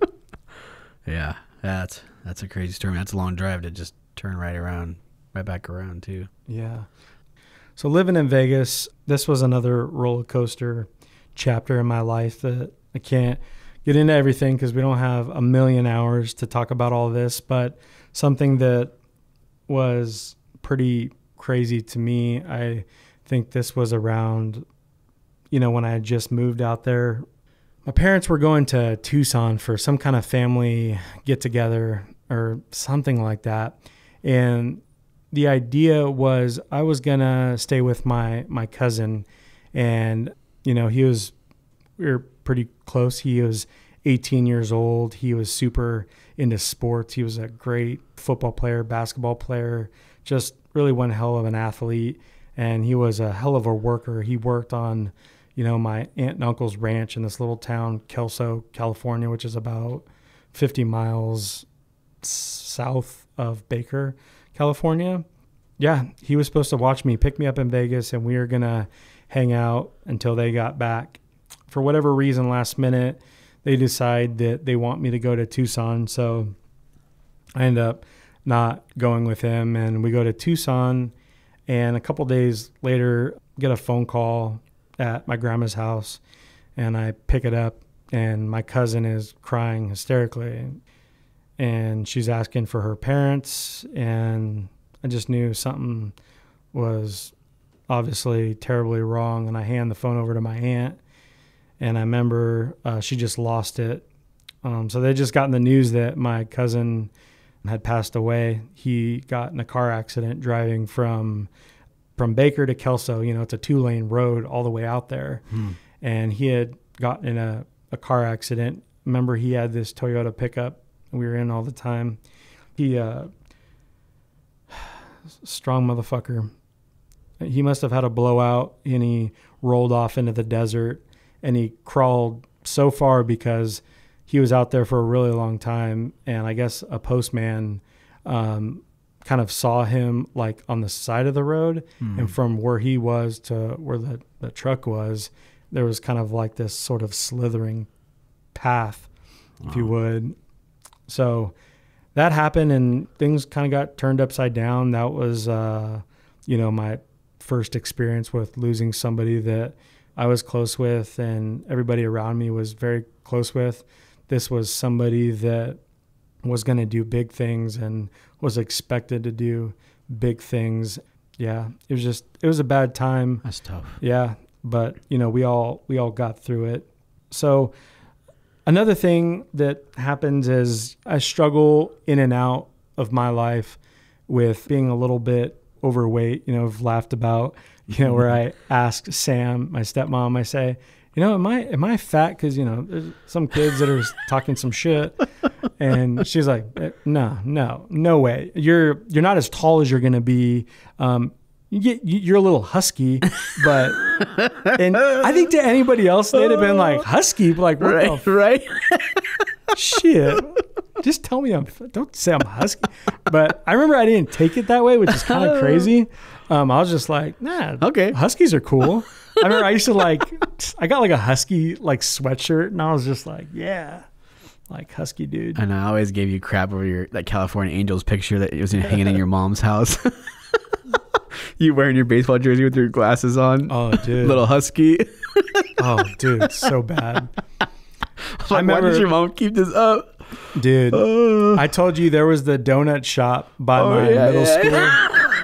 And I used to go in there and get like, same thing. I would get like a maple bar 2 and a Yoo-hoo. And a bear claw, you mean? Okay. Maybe it's a couple apple fritters. Everybody that's close to me knows I like a good apple fritter. Yeah. Which is like the most ginormous donut ever. Dude, we like it so much. Dude, when we were in Texas visiting Ledge Lounger, we not like just random stop at a donut shop? So funny. I'm all, what is that? That donut shop looks legit. Let's just go peek in there and see what's up. I don't even think you guys got anything. I got like a big ass apple fritter. I'm just this apple fritter connoisseur. Like, oh yeah, it's got the weight. Got the texture. Right. Oh yeah, this is a good one. This is a good one for sure. But back to Yoo-hoo. Yeah, so I didn't have any problems with these the donuts and the Yoo-hoo request. And one day I remember the lady behind the counter, I walk in and she says, fat boy want a Yoo-hoo? And I remember I just like, she said, fat boy, want a Yoo-hoo. And I just remember, like, no, like, screw this. Like, this is a freaking problem. You know what I mean? Yeah. So, yeah, I struggled a little bit with that for a while. I was in middle school. And I do remember I was always, for however big I was always the fastest. My nickname was Wheels because no matter how small anybody was or how fast they were, like I was always the fastest. Yeah, man. So you were crazy fast. You had the big old calves. So I got that nickname, and I remember 8th grade year doing like kind of football stuff, and I wanted to play because I enjoyed football during PE and stuff like that. And they told me to go out for it because they're like, dude, you're the fastest kid out here, and you've got the best hands at, like we've seen. Like I've never not seen you catch a ball. I mean, I broke my collarbone on that football field in middle school, catching something. I freaking running full speed, ran into a pole and freaking, broke my shoulder. So I remember going out for football. This was a new school being built, the new high school being built. And they're kind of looking at all the different kids in the middle school. And I'm like, yeah, I want to be a wide receiver. And they're like, no, like you're way too big to be a wide receiver. And I wasn't like super big, but it was definitely, I was too big to be a wide receiver. And they're like, no, we get it. Like you are super quick, but you're going to be like a tackle end. or a tight end. And I don't know football like that. So I'm like, I don't know what that shit is, but I'm not doing it. Right. Like, I'm the dude that's going to like run as fast as I can towards the goalpost, and I'm going to catch the ball. I'm going to score a touchdown. That's what I'm going to do. And so I did that for a little bit, and then I'm just like, this is not working out, because it started getting really difficult, like finding rides back home. My stepmom, she was a small business owner. She did engraved plates and different things like that. And my dad worked for the railroad. So it was really difficult to really get rides or do anything. So I found a skateboard. I remember a friend visit from California, and he had this Trans World magazine. It was Andrew Reynolds just doing like a fat backside 180 over the staircase. And I was just like, damn, like that's pretty freaking cool. And I'd been disconnected from skateboarding. Like, I messed around when I was really little, but I've been disconnected for a while. And I remember just thinking that was the coolest thing, and that nobody could take that away from me. I could get a skateboard, as an investment, but that was something that I could always put on the ground and just, pedal to wherever I wanted to go and do whatever I wanted to do. So that really got all of my attention, and I thank God every day for a skateboard, because it got me through a lot, and it taught me a lot of life lessons about patience and being consistent, and all sorts of different things. It got me into a little bit of trouble too. Sure. I don't know how it can't, but we would skate down the strip, and we get chased off of properties like Caesar's Palace and Excalibur. We'd be getting chased off because you're not supposed to be skating around there. But when you get a skateboard and you kind of start, hanging around kids that skate, it's kind of this sort of the brotherhood. We're all just, I feel like a lot of the kids I skated with were pretty cool. Unfortunately, all kind of from broken homes and a little bit probably confused what life was and, what we were supposed to be doing. But man, when we were skateboarding, like, it didn't matter what we were going home to. Nothing else in the world mattered. It was just, we had great laughs, and we were just having fun treading. So that's what I did. And, starting to lose a little bit of weight, but, I really got to a point where I took it to another level. And this is something that really not proud of this. When I was young, I didn't realize the effect that this would have on me. But I started taking ephedra pills, which somebody recommended it, because at this time this was like, they're just, lose weight pills. They speed up your metabolism. You get a lot of energy. It's an appetite suppressant, all these different things. So I start taking these things, and my appetite goes away completely. I mean, I was going days without eating, and when I would have a sandwich. It was just meat and bread, and I would cut it in half, and I would eat one half of one portion of the day, and I'd eat the other portion another. And I remember going into my freshman year of high school, I probably lost like 60 pounds or something like that. I mean, I was like crazy freaking skinny. And there's a side effect of these pills where I had crazy mood swings where I'd be coming down off of this, and I was raging. Every little thing would set me off. When you were on it, you were really high tempo, you had a ton of energy, and you were loving life. Things were good, but there's a reason why you can't get these anymore. Yeah. It's because they really mess with you and mess with your head. So did that, losing weight, and get to kind of a pivotal moment in my life, sophomore year of high school, where I'm going to go snowboarding, which is something that I did, a little bit. I was going to go snowboarding with a friend that had a cabin up in Bryan Head. We were going to go get our boards hot waxed as, mom was taking us, whatever. I remember got to my house, picked me up, whatever. And we were like, you know what, we should just stay the night. You know what I mean? We got to wake up super early anyway. We'll just stay the night. And I remember just going and talking to my dad's stepmom. They had some friends over. And I said, hey, it's already 5 o'clock, whatever. Like after we get done, can I just stay the night over there? So, cause we're going in the morning or whatever. Remember he said no.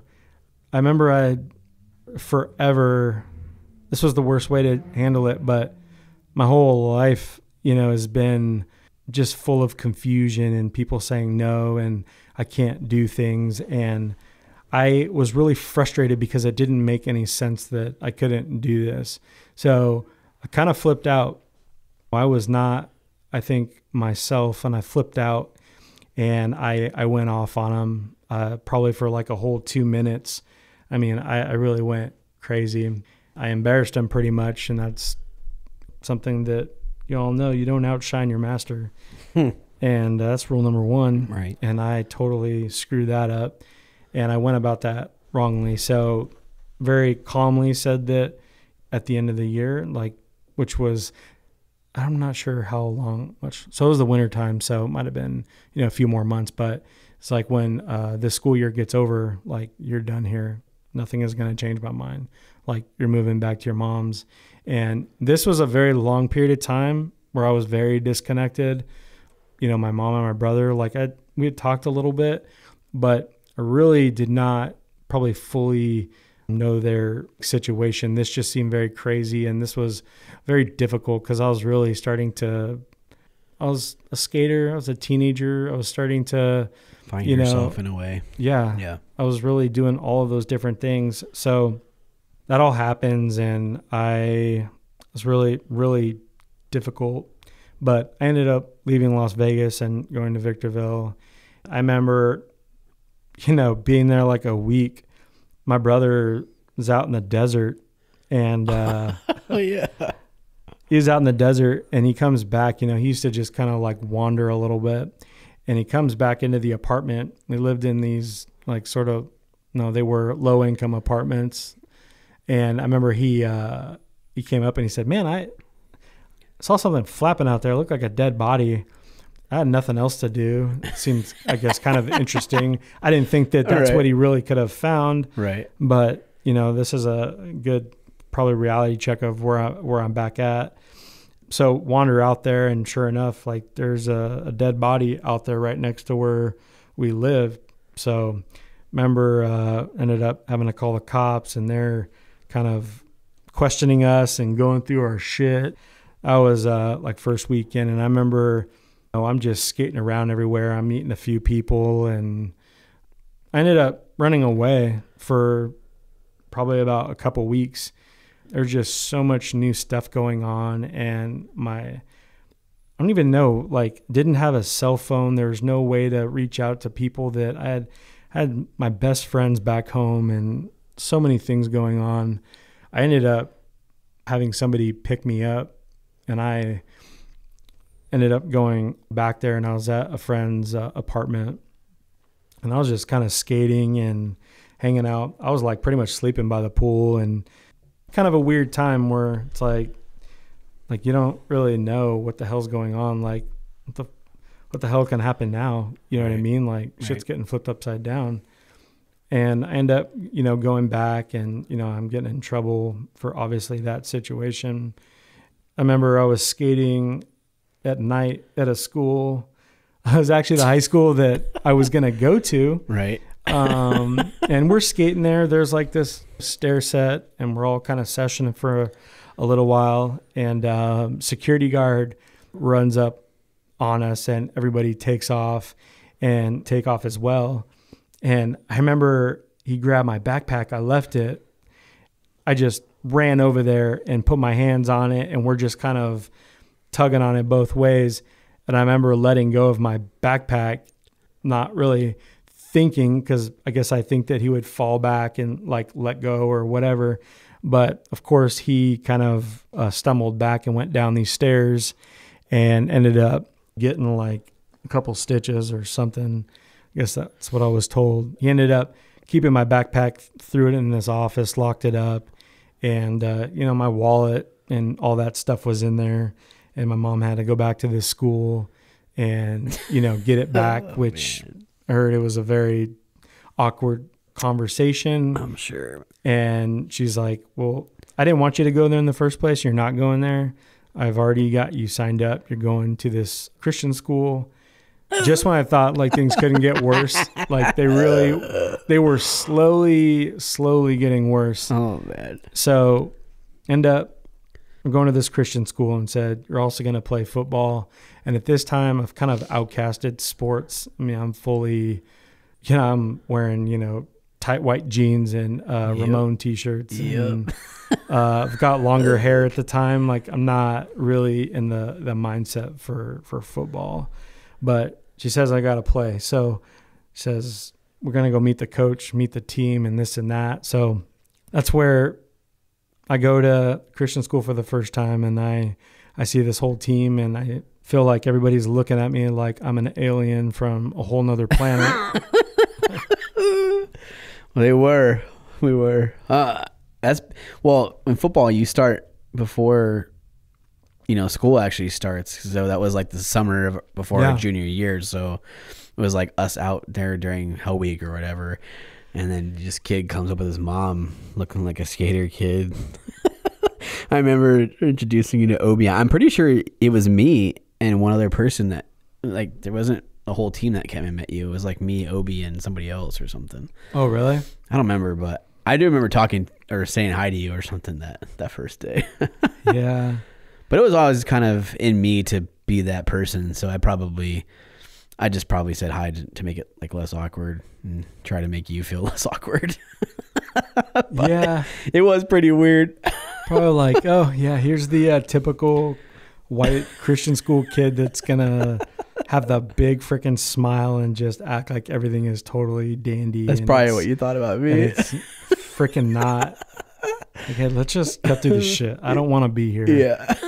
Like, I think that was pretty evident.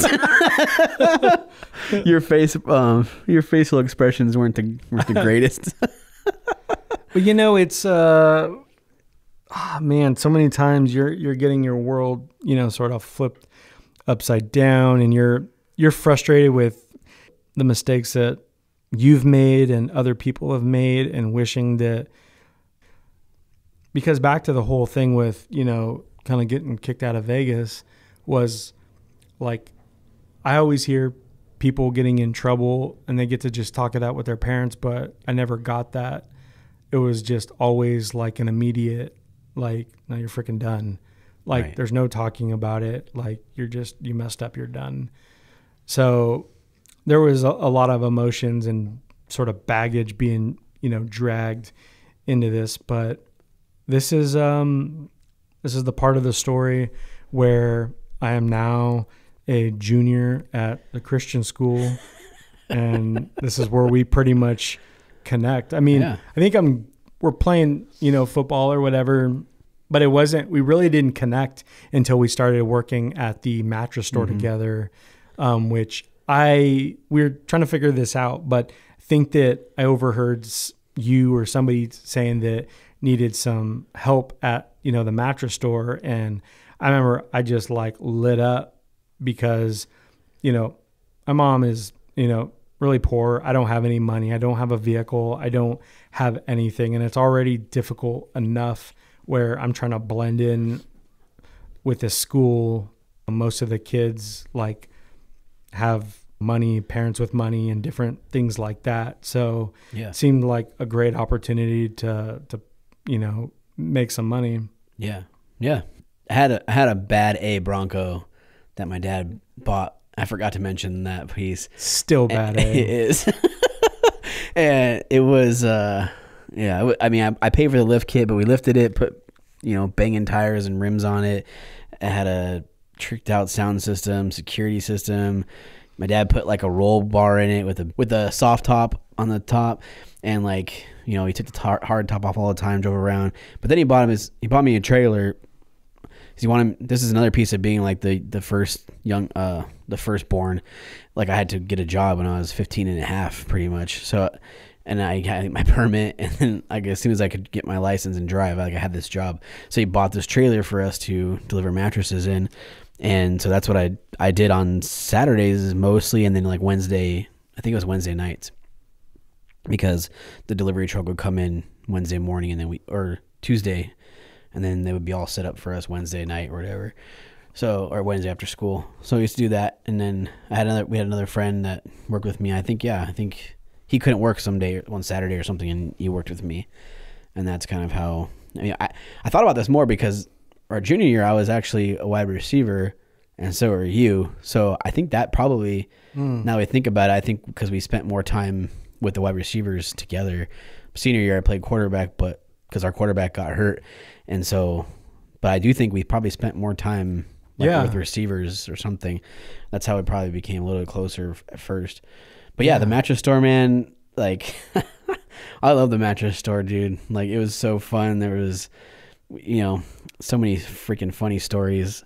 Like, we used to like, I don't know why he must have paid us to stay late at night after school because him and the other guy weren't ever there. And we used to stack the mattresses, like all the twin mattresses. So we would stack like 8 or 9 of them up in the air and play like Olympics or something. Where we would run, jump, and see how many twin mattresses we could jump over and like land on the other side. And then we would I remember we took like water one time and like put it all over the plastic of mattresses, and we like took these cardboard boxes which came on the king size beds and like ran and slid on the boxes trying to slide on the mattresses. Oh my gosh. And then you hiding under the freaking tarp. That was so funny. Out there, it was across the street was like this gas station. You probably tell it better, but there. Oh yeah, you had this tarp. Yeah, there. So it was like the tarp that the mattresses are in, and this was like a colored one. Oh yeah. So I ended up getting inside this bag and just like kind of walking to the gas station, so it looked like this bag is just like walking around by itself. And I remember somebody just coming up to the bag, and they were like, VVPD.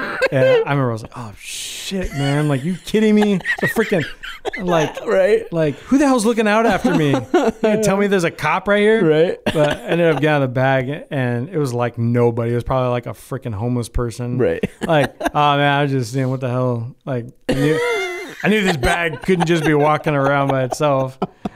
But I remember we'd eat at Little Lola's. Caesars. Little Caesars. Remember Little Caesars right next to it. But I was getting at, like, we ate at Little Caesars because it was next to the trash can. Right. Yep. Dude, you remember the bum that was in the trash can? Oh, yes. I remember him.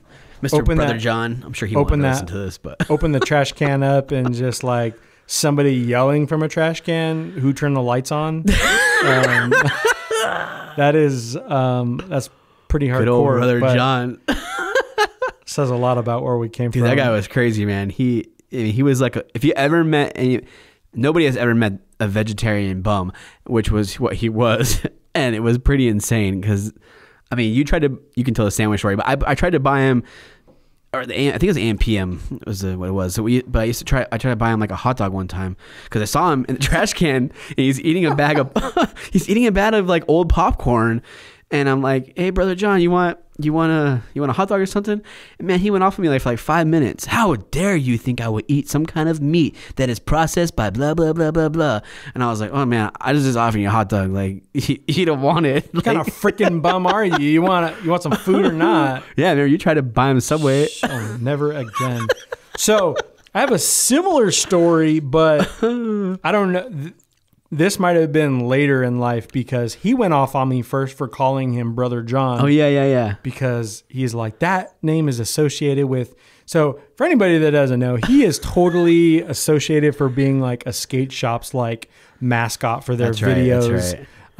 And it just caused a whole bunch of problems. And they gave him that name. That's right. And that...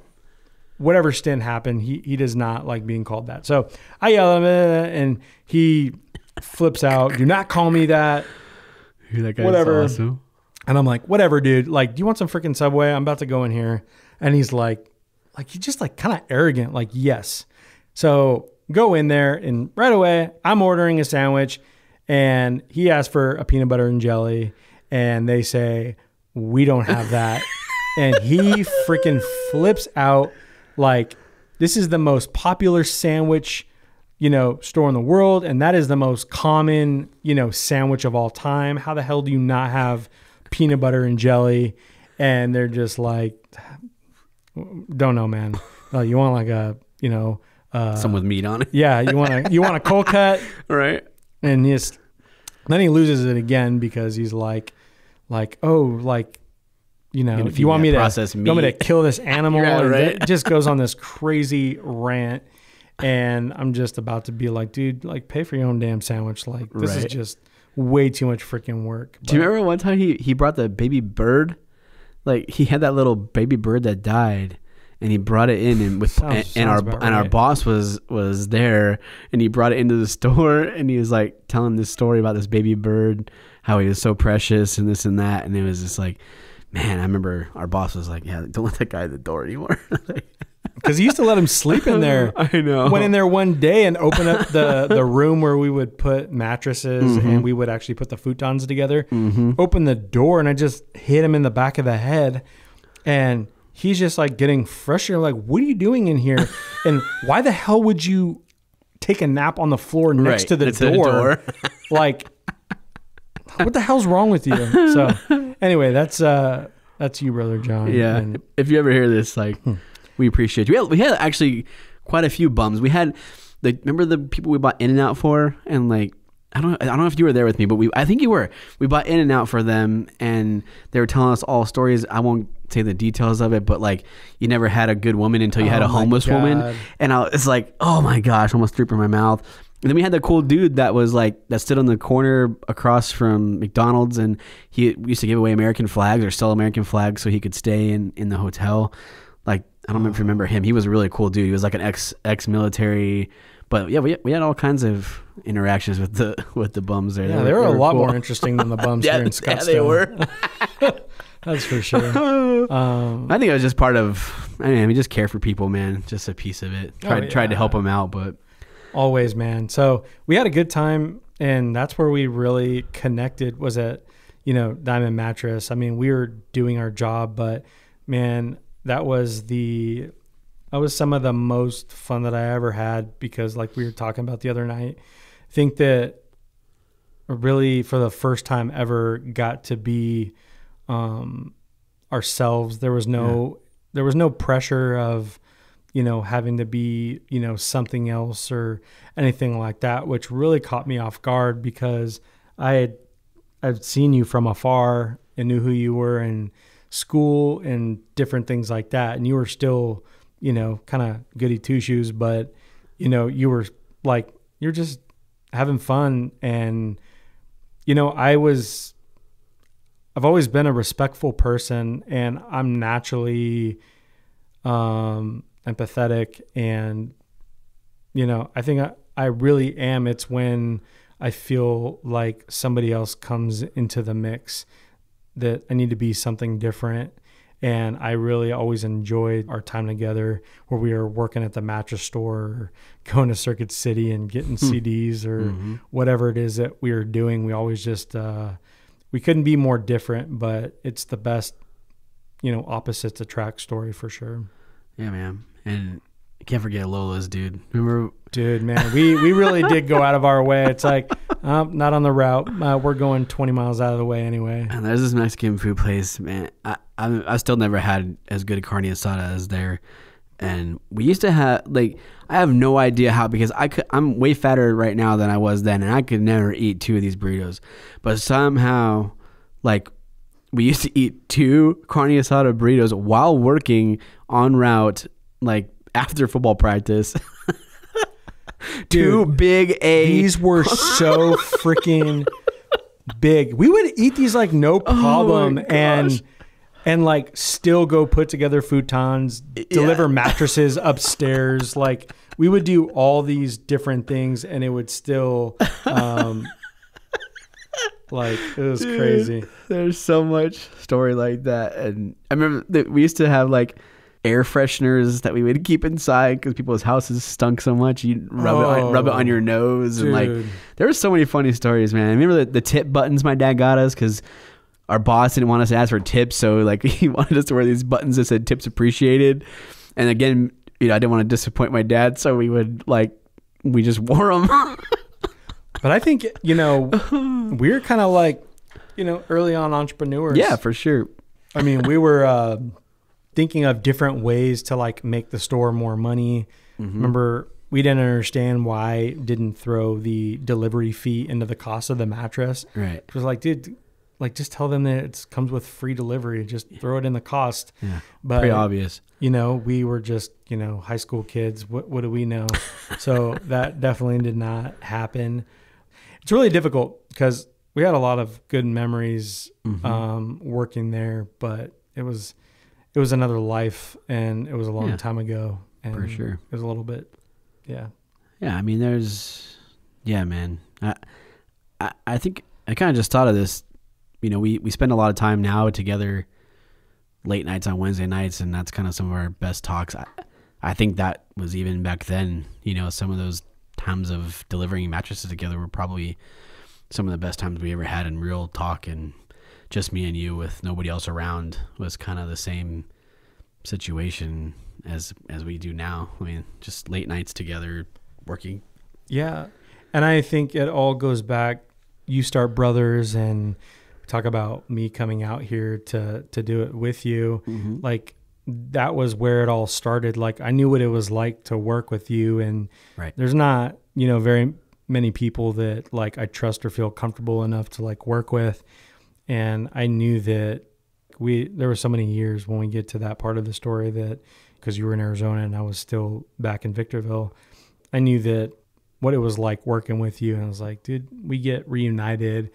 It'll be work, but it's going to be a good time, and shit's going to get done. Yeah. The trust is a big thing. Like I always trusted you. Yeah. And that's always like probably one of the big hurdles, and the reason why companies fail when they have partners is because one of them gets greedy, or somebody doesn't pull their weight, or, you know, something happens like that. Right. And I think we knew that we could definitely, you know, trust each other in any one of those departments. Yeah, man, for sure. So we're doing the thing. We're delivering the mattresses, going to school, playing football, all these different things. And this is where kind of get probably one of the biggest lessons of my life. And I know you got a lot from it too, Ty. This is something don't talk about, you know, too much, but it is what's shaped me. And it is, so this is the moment that really sort of, you know, shaped me for the better and for the worst. So I remember stayed the night, you know, with you. You know, we were getting a lot closer. We were hanging out more. I was hanging out with your family and different things like that. And I remember you give me a ride back to my apartment, and we get to my apartment, and, you know, all of my stuff is going down the stairs all over the lawn. And, you know, you just see it. And I knew that this wasn't good. I go up there and I'm knocking on the door, and it's locked, and I'm pretty much yelling at the door. And, you know, my mom is saying, I don't know you, pretty much like ashamed of me, all this stuff, like this is not your home anymore. And that was a really difficult thing to do. And I had to do that next to you, where me and you were very close, but I was extremely embarrassed. I didn't really know what was going on.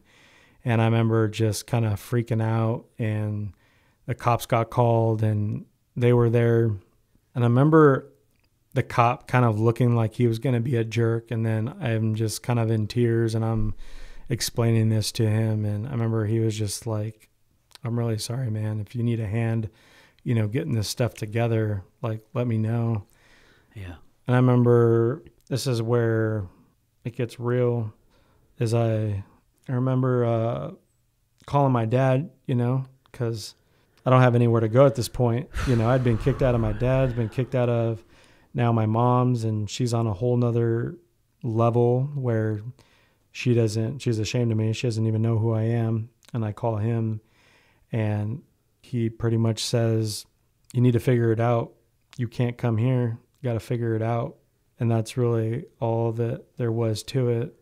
Man, it had a roller coaster of a life up to that point. But that was when I truly felt like I was I was all alone. I might as well have been in outer space floating around, because I can't think of a moment in my life where I felt like more alone. You know, it was like the two people that had made me, and now they didn't even know me. You know, I'm like 16 years old, and that's it was the worst and best time, because you were there and probably in shock, and you really like comforted me, and me and you always have that tie. And I think about it.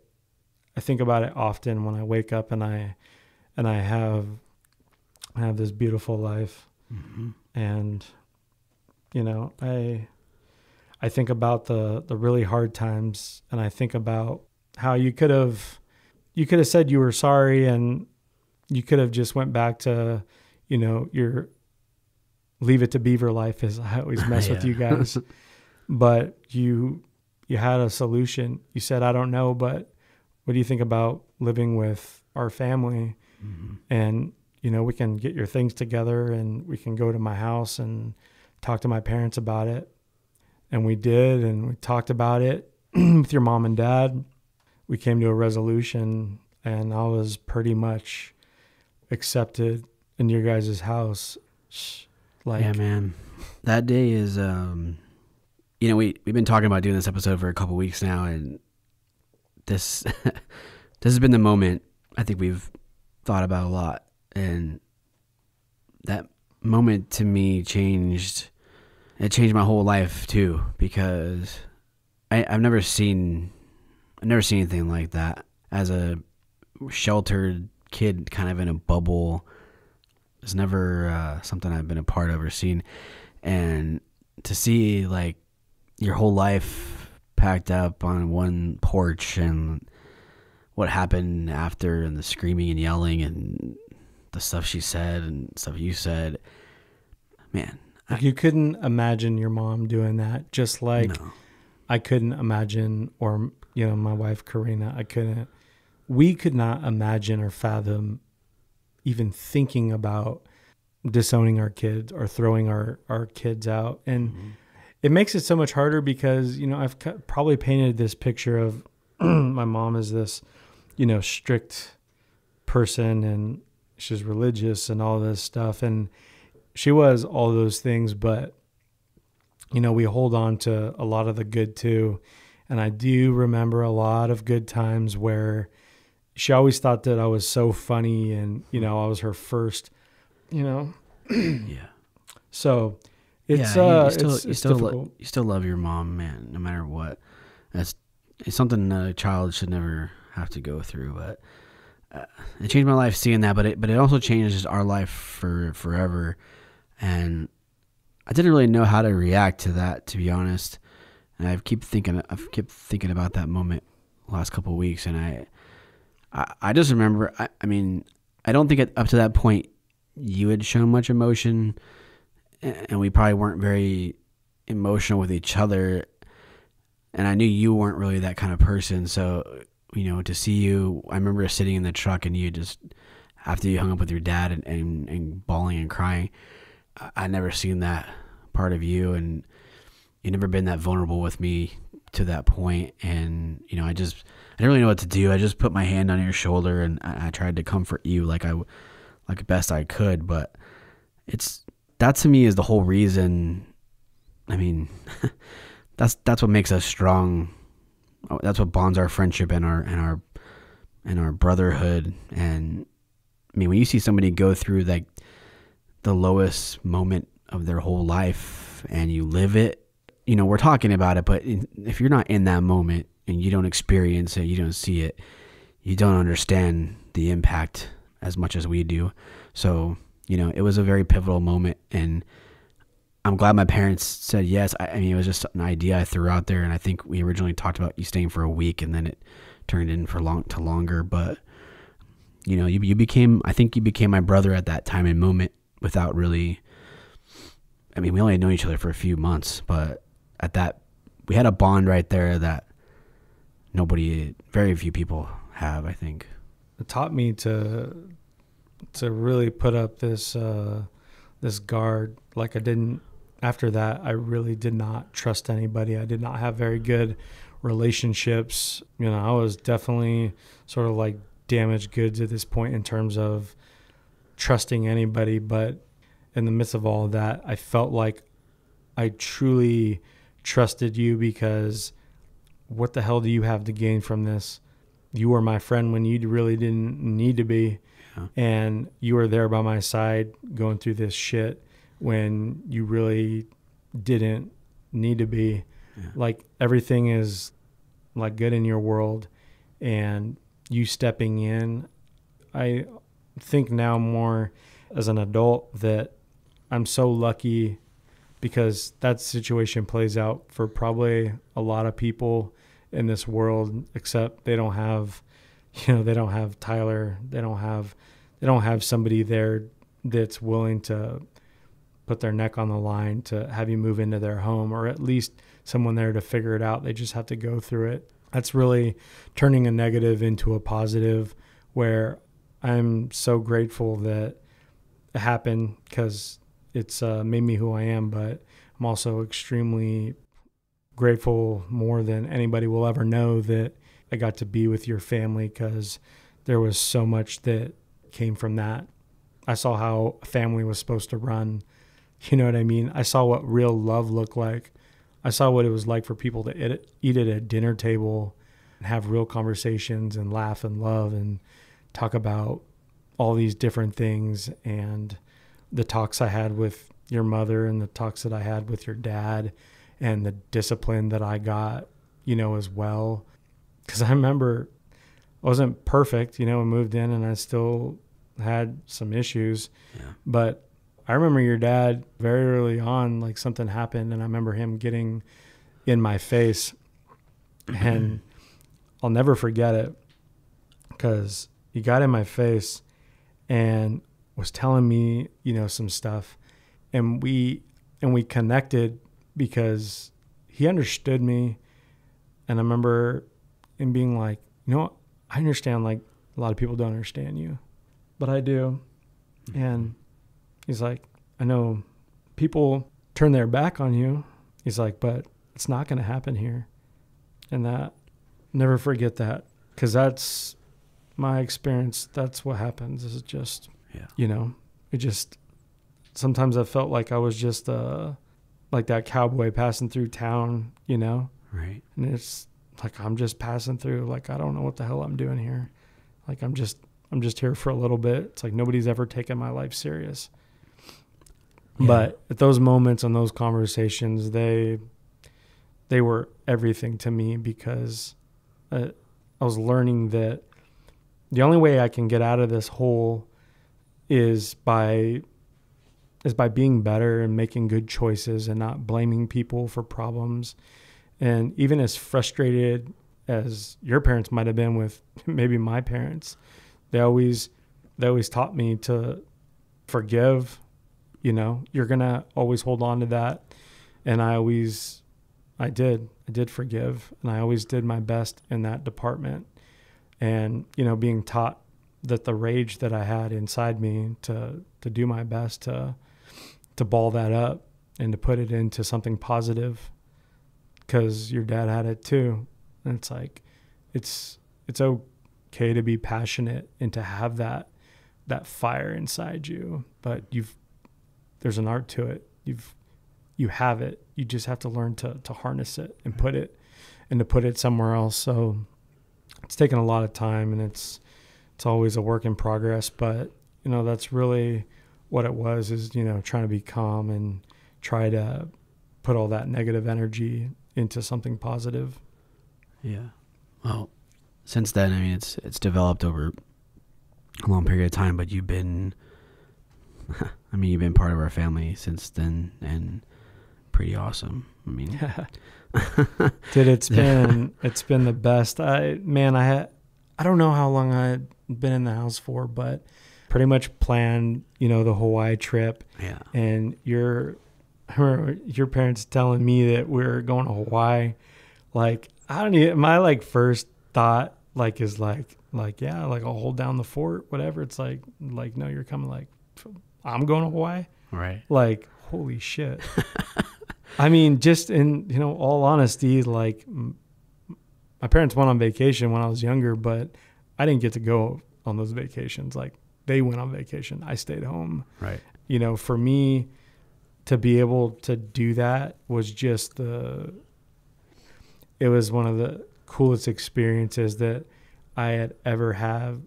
And just being with the family and being in Hawaii, I remember getting to feel things I had never felt in my life.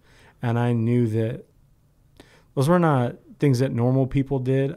And I think that the people I had been around, I understood that somebody had to work really freaking hard and make really good choices to be able to make that shit happen. And right then and there, I felt like I wanted to do something with my life and be somebody, because I wanted to have a family one day. I wanted to be the man of the house and have a wife like your mom, and, have kids and, teach them and make a good living so that, we can do different things. Those were all things that I was making mental note of while they're happening. The Hawaii trip, so much fun. So much fun. Yeah. It goes back to me talking about my dad being the whole thing about the fact that my parents even let you come stay with us in itself is pretty crazy. I mean, we had a pretty, like you said, leave it to beaver life of a pretty one that didn't have a lot of ripples in it, and that threw a big ripple in it. And back to that moment, we had to grow up. I think you and I grew up a lot in that moment, and it changed a lot of things. But the fact that they did, my parents are pretty incredible to even open those doors. And I mean, I had an idea of like, I know my parents' heart, and I know that they will want to help you. I just don't know what that looks like because I don't have the money. I mean, it's not my money. So, or my house. But yeah, the Hawaii trip, man. And then again, like to bringing some kid, I mean, at that point, I guess we were going into senior year. So you lived with us for about 8 months or 9 months. So Hawaii is not cheap. And we went to the Pro Bowl, which was awesome. And then I mean, there was a lot of expenses to that, and snorkeling. Yeah, everything was very expensive. Yeah. Parasailing. Oh, good old Toby screaming the whole time. I wasn't going to bring it up. My little brother was, if we were 17, he had to be 11. So you got tied up. Poor Toby, man. So that's the youngest of the Rasmussen brothers. And I've put that kid through some shit. Besides a parasailing event where he is freaking out up there, nobody can hear him, and we're just laughing. But dude, I remember this one time, we had firecrackers. Oh yeah, we got firecrackers probably in Laughlin or something like that. It was another trip we took on. Yeah, and got firecrackers, and we were all by the spa or the pool, and I lit one, and I was just gonna like scare your brother. What a dumbass I am. I throw it. This firecracker like bounces and goes in between his freaking toes, and I don't even know what to say. Right. And he like freaking out, like flicks it off his foot, and it's like popped mid-air and like nicks him, like skins him. Didn't it piece on his eye or something? I think it piece on his eye or something happened, but I just remember like holy shit, as fast as I got in here, I'm about to get kicked out. This is well deserved. I kicked somebody's ass out for blowing my kid's foot off. Right. But yeah, back to Hawaii, dude. We also went surfing, which is one of our funniest stories. I mean, when you go to surfing in Hawaii, it's not like surfing in California, where you have to paddle like far as you can think. You're just talk paddling to somebody. and that paddling can't be normal, and paddling. man. I'm like, what is happening here? Are we gonna ride some waves? Like, you literally paddled for so long. But we did surfing. It was cool. Had fun. And then you have to but not only that, then you're dog tired and you have to paddle all the way freaking back. That was ridiculous. So we get to like, bro, we're not freaking Hawaiian surfers, right? Dude. we were with 10 people. There's only like 3 or 4 now. Everybody freaking bitched out and turned around. But we get back, and these are like straight up, Hawaiian boys, thick and thin, big dudes, into the chicks with their bikinis. And so, like, there were some girls that went with us, like this group of 10, and we're at the place. There's this hose, and he's like hosing off their feet, hosing off their legs, whatever. Which I didn't want to do my legs, but it's like we go over there to like get our feet hosed off. That dude drops the hose, turns around, walks with the chicks. I'm like, oh my God. Pretty much throws this hose at us. Like, this dude's like pretty much damn near painting their toenails. Right. It's like, ooh, I'm next. You got yourself. Oh man, yeah, that was fun trip, dude. I mean, the Pro Bowl was super cool too. I mean, people get to experience that. I remember my dad like yelling at Terrell Owens, telling him he sucked and stuff. That's freaking funny. Oh my gosh. Dude, I remember me and your dad almost got into it with some essay that was there too. That's right. Oh my gosh. I remember this guy was like blocking our view or something, but he was just standing, like he wasn't even in a seat. And your dad said something, and this dude was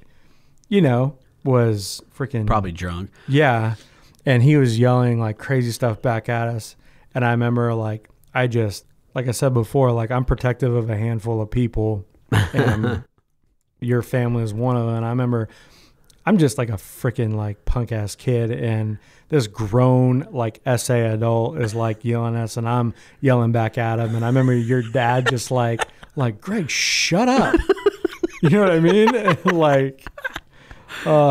more to that story, but that's pretty much what it was. But yeah, I think that guy got kicked out or something. Yeah, I think he got escorted out for sure. That was a fun trip, because it also gave me the opportunity to connect with Travis and Toby, your younger brothers, which I didn't know that well. Besides, when you guys are watching football, I truly remember Toby just running down the living room, catching passes. Like everybody took turns like throwing in the ball. Yeah, like all freaking day. But the coolest, football's a big thing in our family. Like we watch football all day long on Sundays, and he literally like all day long he would catch passes. Yeah. But coolest brothers. I was super proud to be a part of that family, because you guys truly treated me like I was really part of the family. Like I did family pictures with you guys. That's right. It was always super weird for a lot of different reasons, but it's cool to reflect on it and just feel like you talked about. You got to experience what it felt like to, put yourself, second or last or whatever it may be. And now to look back and be like, with a family that had so much going for them, they were so selfless, and they thought about me. You thought about me. Your dad might have thought that he reminds me of myself. I wish somebody would have helped me out when I was young or whatever it may be. But I think that was a big part of it. But it was altogether amazing. Yeah. But I mean, no matter what, I think you've always respected that and respected them. And I think that went a long way with with everything. Cause my dad had lots of talks with you that I remember different things happening. Many talks. But, you've always respected the fact, and there's that appreciation of, you took me in when you didn't have to. And, and I think you're right. Like when you talked about, they never, not that I ever heard, talk bad about your parents, always encouraged you to keep that relationship and that lane open. I've gotten to know your dad and Sam quite, Sam's awesome. Your dad's being much cooler now. And, it's been cool to like kind of, I got to your grandma, they came to our football games, some of that stuff, so it's always been kind of cool that they left that door open. But, I think that respect's always really been there, which is pretty cool no matter what happens. Oh yeah. And I was at that time, I was not ready to hear any of that, because for a long time, I would hear to forgive and stuff like that. I'm like, I would get so upset. You know how I am. I would be enraged that anybody would bring that up, because I'd be like, I'm not forgiving like anybody for shit. Yeah. Like, nobody deserves that. Mm-hmm. Like, if anything, like, I need to inflict some pain on these people because right.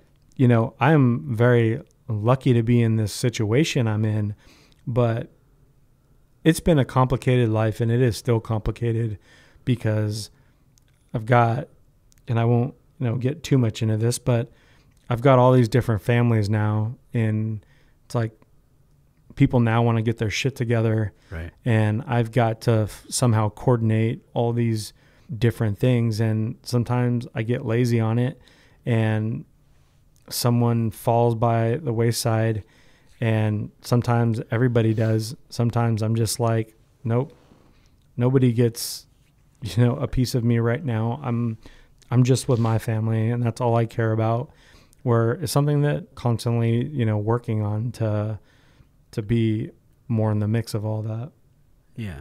But we were talking earlier, and I think that's why I wanted to share our backstories and stuff, because I think until you get to know that piece and understand that piece, like, so many things that you don't know about somebody, and you can't really judge a book by its cover. If you don't understand the whole story, like, there's so many pieces to you juggling so many families like now, and you being an adult and having to allow these people back in your life and making that choice too when you don't have to, and maybe you didn't want to. Now you have to be the adult again, like when you were the adult when you were 12, and you were the adult when you were 16, and when you were 8, when you're walking your brother to school. Like, you had to be the adult a lot, and it's like, and it's old. Yeah. It gets to a point where it's like people expect things of me now, where it's like I got my own shit now. Where the hell were you when I needed you? Mm-hmm. So it's difficult, and it's gotten, a million times. It's gotten a million times better. But well, my dad is my hero for the reasons I said, but you truly are one of my other heroes, because I think I tell you all the time, your story, life tells you that you should have ended up in a ditch, or you should be in jail. I mean, those are your two options when you get raised the way you got raised. You don't get to be who you are without hard work, sacrifice, and sometimes getting blessed, with somebody like me and my family. But you've taken the opportunities that you've been given since then and turned them into something amazing. And just like my dad, I'm super proud of you, because when I watch you and I watch your family and your girls, and I see that love that you have, and that, I think you're one of the best dads I've ever seen. And to me, it's pretty incredible to watch that transition, because I've been with you since that moment of sitting in that truck, on that day. And you shouldn't be who you are.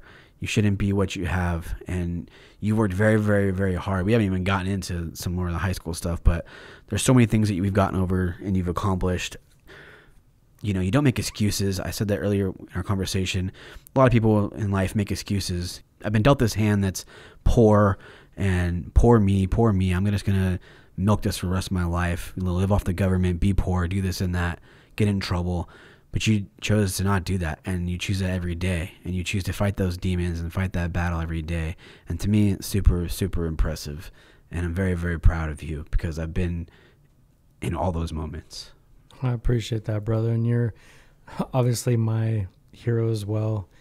That means everything in the world to me. That encourages me to kind of keep doing, what I'm doing day in, day out. And dude, I love you till the day I die. It's just the way that it is. It's the way that it'll always be. For sure. It's been a pretty cool journey, man. Hey, Pool Chasers. By now, you probably met the awesome guys at Primate Pool Tools, either at a trade show or through Instagram. I'll tell you what, we love what these guys are doing and the quality product they bring to the market. They're the makers of the first carbon fiber pool poles in the industry. Their poles use high-quality Modus 3 grade carbon fiber and are 5 times stronger than premium aluminum poles, which allows them to be half the weight and makes it easier to navigate through the water. Primate offers 3 models of poles in various sizes, as well as single-link extensions that are compatible with any pole model. This will allow you to extend your pole up to 40 feet. Plus, if you ever need to replace any parts, their poles are modular so you can do so individually. And best of all, they're handmade here in the good old US of A. If you aren't convinced already, the Primate team backs their product up with a 1-year warranty that covers any and all manufacturing or workmanship defects. These poles are truly the real deal, so try them out by going to primatepooltools.net, and don't forget to enter PoolChasers10 at checkout for $10 off. Click the link below to find out more. So now we end up, back our senior year. I mean, within the junior year, I'm probably in like 2 different schools. Oh, that was when I was living with when I was still living with my mom. Yeah, she pulled you out. Yeah, pulled me out, and I went to another school far away. It was like it was supposedly a good school. It was a public school. Up on a mountain. Dude, I'm going to tell you this. I don't even know if I've told you this. First day of this school, I get on the bus, go to this school. I didn't know that the first stop was at the middle school before. And so we stop, and I'm like in the front of the bus or whatever, and I get off, and there's only like a handful of kids that get off, and everybody's still on the bus, and they go up to the high school, and I'm like, what the freak? Like, oh, they pick up and drop off everybody. Okay. So I had to walk to the high school from the middle school, which... It's not close. Not close. So yeah, but then you got that, and then you went to like the like troublemaker school, which we always make fun of and crack up because there's like 4 chicks in there that were pregnant that were hitting on you. Options for you. Oh yeah, options for you. Yeah, dude, this was like the first week in. Some girls talking to me, and I remember I was like, okay, talking for a second. And she like gets up to go sharpen her pencil or whatever, and she's like super pregnant. I was like, okay, yep, I know where I'm at now. So did that for a little bit, and then finally get back to the summer, which I'm living with you guys, and make my first bonehead mistake because I think your dad has to do some convincing or something for some reason. Had to do something to get me back into the school. So I'm going back to the school, and we all think it'd be a good idea for me to play basketball in the summer league.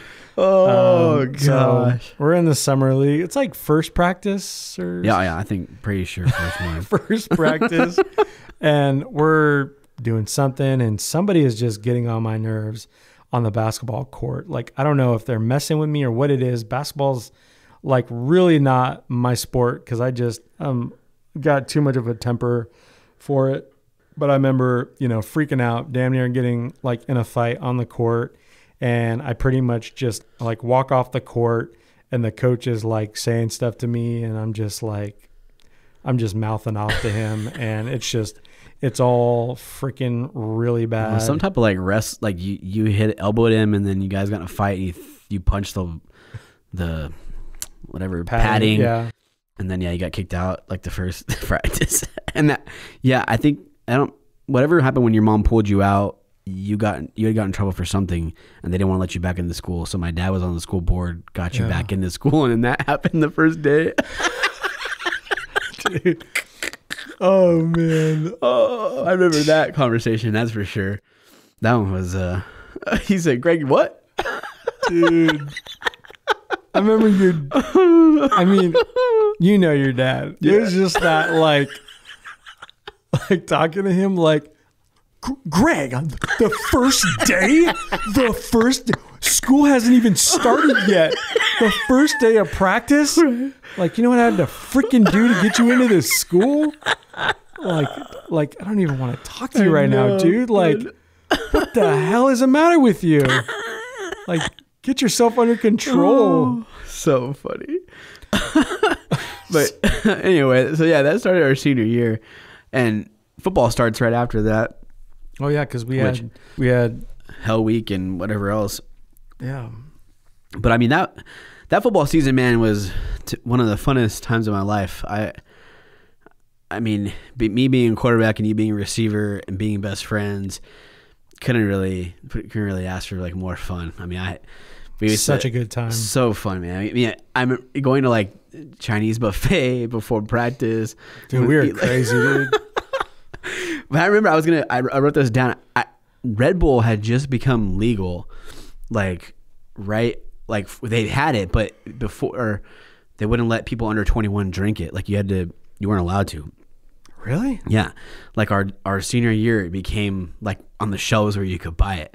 And I remember that was like the craziest. Now I drink energy drinks all the time and barely feel it. But like then, before energy drinks were around, like when Red Bull came out, man, and that was like senior football season, dude, I remember feeling like sitting there, your hands are just shaking. You're so amped up. And that was crazy. But it's energy drinks, Chinese food before practice, like all kinds of crazy stuff. But we always call it 21 to 51 because I was 21, you were 51. I had a ton of fun. One of my favorite ones, I think, was the Joshua Springs game, which I was talking about your parents coming and seeing that game because you had a lot of catches, but I threw 2 touchdowns to you and we had a lot of fun. One of them was the last play of the game was your second touchdown, which was cool. We still lost by like 20 points, but that's a typical typical Victor Valley Christian score. But you just learn to appreciate the fun parts of losing. And when you go to a Christian school, so yeah. But that game was cool, and Sam and your dad were there, and I think your grandma was there too. But yeah, it was super fun. It was so much fun because it wasn't for the first time. Wasn't worried about what I was going home to. I mean, we were in the mother-in-law quarters or whatever you call it. Yeah, where I don't know, man. We were pretty much just like roommates and be on these road trips, and then get to go like back home, and man, it was seriously like a freaking dream. Yeah. Had such a good time like playing football together. Yeah. I wrote down too, this is where I learned one of those firstborn lessons of Friday night football and Saturday night freaking yard work, or Saturday morning yard work. Waking up with freaking monkey bumps on my arms from getting hit, bruised, can barely walk, and then you got to get up and mow the whole yard. And my dad doesn't just mow yards; like you got to get the mower, the edger, the blower. I mean, I knew how to do. I could go work for a landscaping company. I mean, so you know what? I don't like this palm tree here anymore. Why don't we get this out of here and put this somewhere else? Like, shit, man. Oh, we just planted all 6 of those. Damn, like no, yeah, that was all really, really good stuff. Man, I've done some crazy projects. I remember it's like, hey, like need you for a second, like never a second. I know. It's like, oh, you're not half my day goes by. You're not afraid of heights or something, like, oh, okay.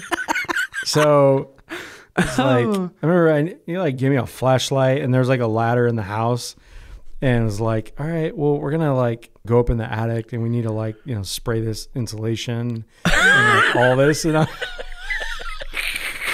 I didn't like fully understand because I didn't really like grow up that way. I didn't really know this, but it was just like, it turned into like a full day project. And now that I'm in a house, I'm like, dude, this was like a full day of like running around an attic. I think like Doug or something like that. And we were like spraying insulation. It was like, all right. Like, we definitely earned, you definitely earned staying there sometimes. What do you want to do? We need to put some new windows in the house. So you're not paying rent, so right? Get in the attic. Hey, that's the least I can do. It's like Goodwill Hunting, or no, not the Rainmaker, when he's got to do the yard work for the lady, but she's got like crazy ass yard work for him to do. No, it was always. This is, I remember, it wasn't me and you, but I remember I was in Arizona and Toby, for some reason, my dad convinced Jerry, one of his best friends, and Toby to do a sand change on our pool, and wasn't even involved. So I don't even know how my dad got out of not doing any of it, but like he paid one of his best friends, and then Toby to do a complete sand change, and it was on one of those old PB whatever you call them with all the million bolts around the sides. Oh, and it was like they had to take all those off and take the sand out and replace it, and had no idea what they were doing. Holy smokes! So Toby did get that one. Your dad is a good salesman, right? Toby did get that one, but yeah, we had a good senior year, man. There was a lot of fun. I remember our senior trip to New York. The movie White Castle had just come out, and I never heard of White Castle, which is probably funny to some people because they're all over the country, but yeah, we don't have them in California. So, or at least we didn't then. We might now. We just got a big one here in Arizona with bars and everything. Crazy. I mean, you're gonna get through the story, but we have Bakers. Oh yeah, we have Bakers and Bakers. So I'll take Bakers over White Castle all day long. But yeah, at this point in time, this was the thing. Yeah, we didn't have White Castle, and yeah, Bakers is way better. So, anyways, we didn't really get along much with anybody else in our senior class. So it was me and you and some, a few others, but we had determined before going to New York that we were going to go to White Castle, and based on this whole movie, and nobody wanted to take us to White Castle. We're two 18-year-old kids figuring our own way through New York City, trying to find a White Castle. We pretty much relived this movie, getting totally lost. And dude, I don't know if it was the time, but dude, we couldn't get a taxi to save our life, dude. I don't know. It's very fast paced there. I mean, already feeling so many different things. I mean, we've been in Canal Street I've bought already a couple fake Rolexes. Oh, yeah. Tiffany's necklace. Tiffany's necklace. Every guy on that trip bought his girlfriend one of those Tiffany necklaces, and it turned all their necks green. Everybody's turning green. Oh man. Oh, everybody tried to play it off like it was real. Oh man, that's so funny. But anyway, we walked 3 freaking miles or something to get to White Castle. We kept getting lost. Because we had the subway card, and we were taking the subway to you pop up and shit, we're in Brooklyn. We are not in the right city, man. And then, if anybody really knows me, I'm pretty picky with the way I eat food. And in White Castle, there's onions on all their burgers. So I tried to tell a lady, can I get one with no onions? And she's like, no, that's in our batter or whatever. And so I tried to play off this whole thing about being allergic to onions. It didn't work. It's in the frozen patty. There's no way to take it out. I don't understand. I'm super allergic. Too bad, kid. Go eat somewhere else. I'm I walked 3 miles for this onion nasty burger. You are crazy picky. I am definitely not. But I remember I was hungry as hell after all that shenanigans. Right. It was fun, man. But yeah, we basically relived it. But yeah, it was a cool trip. And I remember the movie. We watched the movie Longest Yard in the theater there, and everybody got obsessed with the soundtrack for it because it was wasn't it Nelly was in that movie, right? He's a running back. Yeah, some Nelly, some Eminem, some but Nelly's in the movie. He's the running back, I think. Yeah. No shoes. Yeah, so it was pretty fun, but yeah, that soundtrack played a lot over the next couple of weeks in our world. And then Leave It to Me, I think, might have put an end to the traveling senior trips for the school because unfortunately some shenanigans went down and got into a fight. I didn't know if you were going to talk about that. I am, because getting this fight, and I end up storming out, and I hit this metal door pretty much with everything I have, and I break my hand on the trip. Yeah. And this was the end of the year, so I was going to football all-stars. Oh, that's and right. I'm doing all of this with a broken hand. And I didn't even want to go to the doctor or anything. But, I remember it got to a point where they're like, dude, you've let this go on too long. We have to re-break it. Yeah. So That never happened. So it's like, oh, well, that's. But I went through that, man. I remember I went through that whole like all-star the week of practice and all those different things, like with a broken hand. They still didn't throw me the football because they did not like me very much. Well, that's another thing I got gypped on, being some freaking quarterback can't even throw a football. I didn't even make it. Dude. That guy was horrible. That's why they got slaughtered. Yeah, they did. But yeah, it was a good, man. We came back and graduated, had some good times at Pizza Hut before I kind of moved to Arizona. And it was a really good, really cool, fun senior year, man. Yeah. One of the best times for sure. Wouldn't change any of it for anything. You know, it's funny because kind of conned you into playing baseball. Oh, yeah. And that just ended up being like, I mean, yeah, we were getting slaughtered left and right, but I think we took it serious, but it was definitely a lot more relaxed than football. Yeah. And we had just fun with, you know, the road trips and all the other things. And it wasn't like as serious as people are probably going to have like a weird feeling towards me on some of this, but if you have any questions, feel free to like DM us and we can talk you through some of this. But I forgot when we played football, one of our last games, the refs actually left the game. Oh, because of the fight? Yeah. So I don't know what anybody else would do, but you know, one of our wide receivers is like, this guy's Their messing face with him. mask Yeah, the got safety's stuck. on him like the whole time, like just talking crap, you know, kind of messing with him. And then finally they're just on the ground, like kind of Brawling a little bit.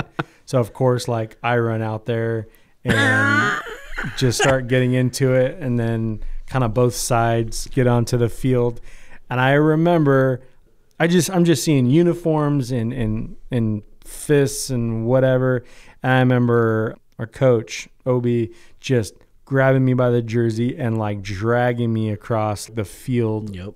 From the sideline, like all the way to the sideline, and just throwing me on the bench. And I swear to God, my ass was sore for like a week. Oh. And he yelled something at me, and it was just the refs ended up leaving the game, and it was just total chaos. But yeah, we ran a lot for that crap. Dude, just make Greg run for that. That was your fuzz, more the receiver, but either way, I think the coolest part for me, or one of the coolest parts, is I was always just kind of like, I don't know, man, this shyer, nice kid, but then when we became best friends, it changed. I got this little cockiness in me because I knew, like we've talked about some of your antics already with you lashing out, but everybody knew not to mess with you, which was pretty cool for me, being your best friend. And I got a little cocky sometimes with being able to run my mouth because nobody's gonna mess with me. I remember. Did you want to tell the story about the detention? Oh my gosh! I mean, it's not quite as similar as my brother, but very protective of Ty. So school's getting out. Somebody kind of runs up on me and says, "This dude was saying something to Tyler and da da da da da." And I remember like, say no more. Like I just take off, and I knew this dude was in detention.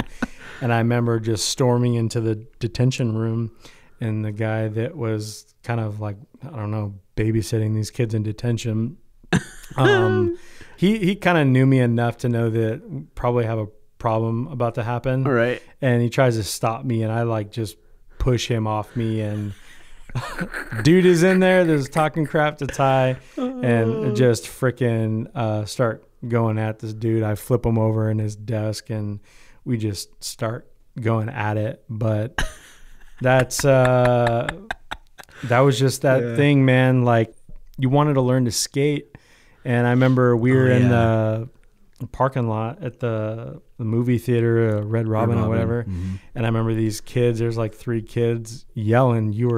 I was trying to show you like how to ollie or kickflip or whatever, and they were yelling something like crazy at us. And I remember like I just got on my board and I just went right over. And I remember you were just like, dude, like leave it alone. Like, dude, seriously, what the hell's wrong with you? And the greatest thing in the world happened. I roll over there and their mom and dad get out of the car. Yep. And they're just like, whoa, what's going on? I'm like, dude, punk ass kids are yelling at me and my buddy over here. Da da da da da. And dude, their parents made them apologize and they said sorry. And it was all awesome. Genius. It was awesome. No fist got thrown and got an apology, and they feel very small. They probably never do that again. Right. I thought for sure, though, when mom and dad got out, like, I thought for sure they were going to tell me off. Yeah. That's usually how it happened. Like, sometimes, like, apple doesn't fall far from the tree. Right. I'm like, well, you do suck. Yeah. I'm like, well, I'm going to whoop your ass, too. Oh, man. But that didn't happen. Good parents. Yeah. Good times, man. That's very good. It's a bond, man, that we've shared for a long time. It's just really cool, man. It's fun. It was really good for me for, being able to be pretty much say do whatever I wanted. That's good because you did talk some smack on the basketball court different things like that, but you usually held your own. But I'll talk about sometimes I didn't even let you say or do anything. Like I just did it. Yeah, there's quite a bit of those moments of holding you back, and back to your talking about your ephedra thing. I think that played a big piece of that, and there's we won't get into many of them, but there was like moments where, I mean, man, you just snap and you're blacked out, and I have no idea what's gonna happen, and you're like going crazy. I'm like, I read on your back a few times to stop you from doing some stupid stuff, but it's just kind of part of that, that ephedra that messed you up, and just that ability to snap. But I think that goes in is another success for you that you've been able to beat mostly. But there's so many. We're talking about it right now because this is kind of like the highlight reel of the good and bad. But there's so many days that went by where none of this happened. Yeah. Most of these things were all like done out of me, I think, trying to protect people and people that I truly loved. I never wanted to see them in pain or feel anything. So wasn't really too much to it, but stuff would happen, and it was always in training. We always talked like all the time. Like so many times that things would happen and me and you would it's pretty crazy because we were like little adults. Like there was some times when there was no laughing or funny business. It was really just like, what happened here, man? Like, let's talk about it. It's something I don't know, or we need to figure this out. And slowly but surely, because you guys weren't giving up on me, things were really getting better and starting to figure things out. Yeah, we had a lot of good times of, like we talked about earlier, not having to wear masks and just hanging out watching movies.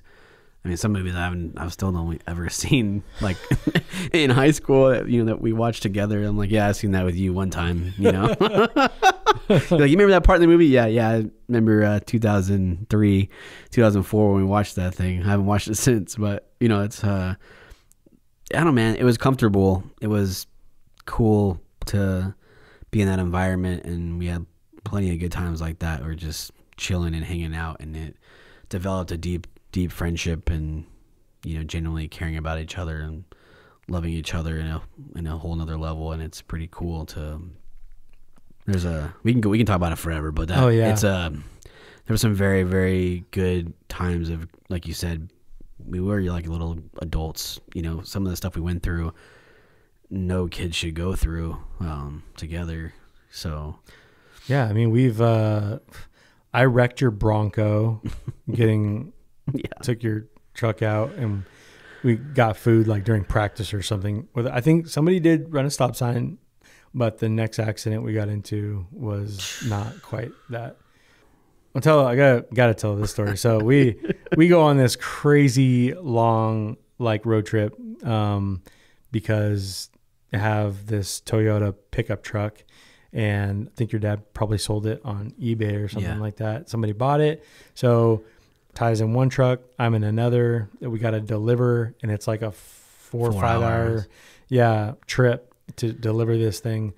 And we pretty much get to the street to deliver this thing. And I think you might have you didn't see the street or something, and you kind of immediately turned in, but I was probably driving way too close and just run into the back of you. And now we are sitting with two wrecked trucks. And the person that bought the truck lives so close that she heard the accident and came out and was talking with us is that my truck? Yeah. That was the worst experience if you're ever. expecting a Toyota pickup truck, Yes, this is your truck. So that was the longest 4-hour drive back ever. Terrified. Really thought life was over at this point. Dude. Yeah. That was definitely a wild one. Yeah, it's cool, man.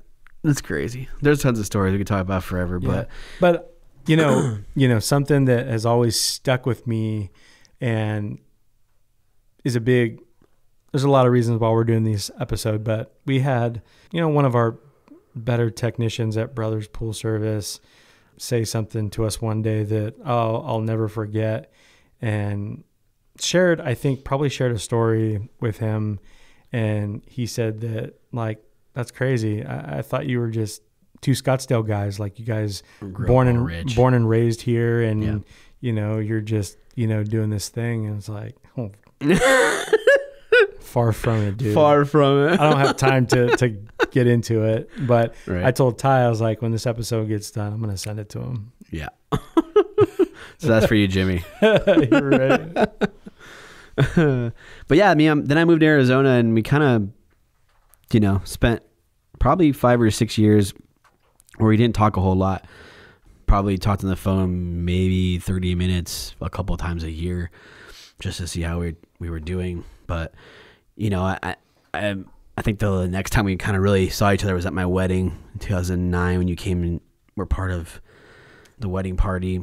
And then kind of, I think, what we were just talking about earlier, I had Maddox 2012, you had Rylan in 2013, and I came to Victorville to see her because you were very important to me, and I wanted somebody to be there for you during that. So I came out, and I think that's kind of where we reconnected quite a bit and went to, what would you say, Molly Brown's? Yeah. Yeah. So hung out and kind of just talked about life again and where we were at in it. And shortly after that, less than a year after that, you came out for 4th of July, which is told in episode 1. Yeah. 4th of July came out in the pool route with me, and kind of starts the whole second chapter, I guess. Yeah. And that was a great, moment, especially been working at the base for 8 years. That was a long commute drive, and, really had the entrepreneur spirit and always looking for opportunities while working at the base.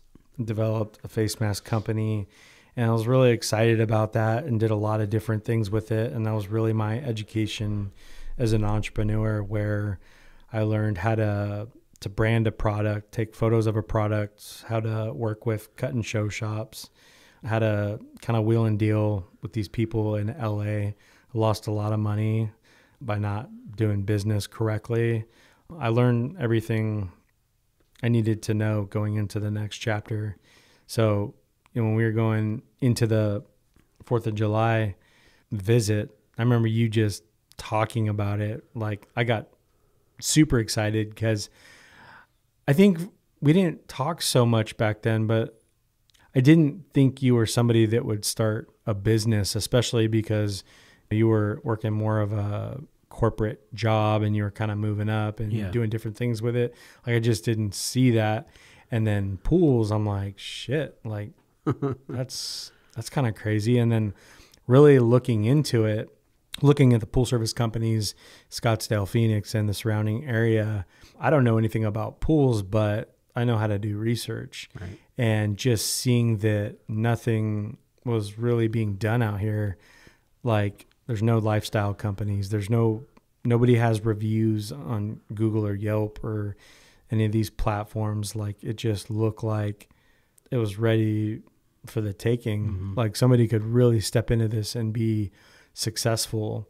And to this day, man, we went out and cleaned those pools after that 4th of July, man. That was some of the most freaking work I've ever done. Because not only did we do like an insane amount of pools and they were wrecked, but I've never even like cleaned pools before. Right. I mean, like really cleaned a pool. Yep. Like talking vacuuming and skimming and brushing, and you were, Equipment's not working. Yeah, you were back there like working on equipment because something wasn't working correctly, and I wasn't done yet. So you'd be done with that, and we'd go back to still cleaning the pools. Yep. It was rough, man. It was, but I loved it. Yeah, it was fun. There's a 'Cause lot. we had a lot of fun together too. It kind of reminded me of being back at the mattress store. I mean, this is definitely like 10 years later or something like that. But I remember like that old feeling of putting in the work, but it was like we picked up right where we left off. Yeah. And that was something that I didn't have at my base job. I mean, I had really good friends, but it's definitely not the same. Right. Yeah. I mean, that whole time, your base, chapter of your life and you owning your home played a big part in our business. I mean, my experiences here in Arizona played a big part, and I had so many jobs that I didn't really know why. And then they kind of make more sense now that we do what we do. But, I cleaned windows for 2 years up in Cave Creek and Carefree, which is even the more kind of elaborate area in Scottsdale.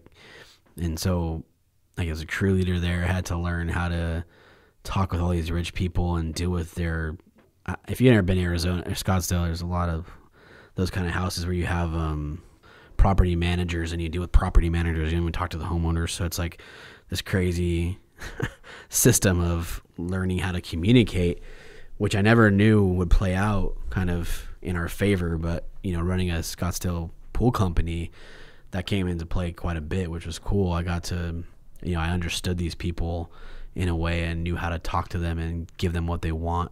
And, I was able to avoid a lot of drama, and we were able to by some of our experiences and that. And, at the corporate job I was running, I was helping people run their businesses. So I learned a lot of that back end stuff. And, your background with logistics helped a lot with organization of things and the warehouse and lots of different stuff. So when you think about it, our journey and the jobs and things we've done all led up to kind of that moment together and building this pool company that went from 0 to 400 in less than 3 years. And came out of nowhere to kind of dominate the Scottsdale market. And I think we could have been four times the size if we didn't adjust and restructure and only take on the good pools. If we just took on everything we got, we would have been easily over 1,000 pools in, probably 4 or 5 years. So it's pretty crazy, man. All of our life journeys led to that kind of working together again and then turn into all this. Yeah. It's been an incredible journey, and really happy with the way that things turned out. Anybody wants to hear more kind of about how we even got to doing Pool Chasers full time, that's way back in the archive. Yeah, it is. Episode 30 is a Pool Chaser story. Episode 1 is Brother's story. Oh, okay.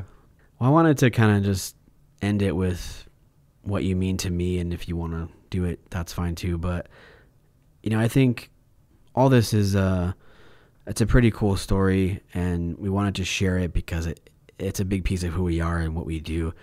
But, you bring out the best pieces in me. You push me, make me want to be a better person and be a better everything I do. I had a lot of kind of the foundational pieces in my life from my parents and growing up in faith, but you brought so much more into it. with everything that we've been through, our talks and discussions, especially over the last couple of years, have truly kind of broadened the way I think and do things. You've introduced me to people like Gary Vee, different books, ways to make myself better, podcasts, different things that have taught me so many things along this journey. I owe you a lot of credit for my growth, I think, over the last 3 or 4 years specifically.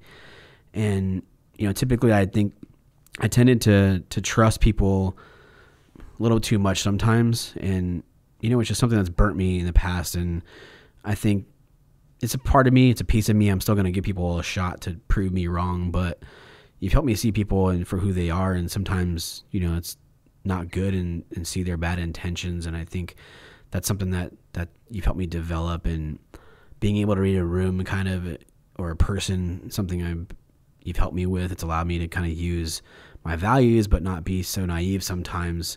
And it's really helped me grow. I think being around you really allowed me to be who I truly was in high school and beyond. And besides Megan, you're the only person I feel like I can be 100% myself around. And your love for me, man, is truly incredible.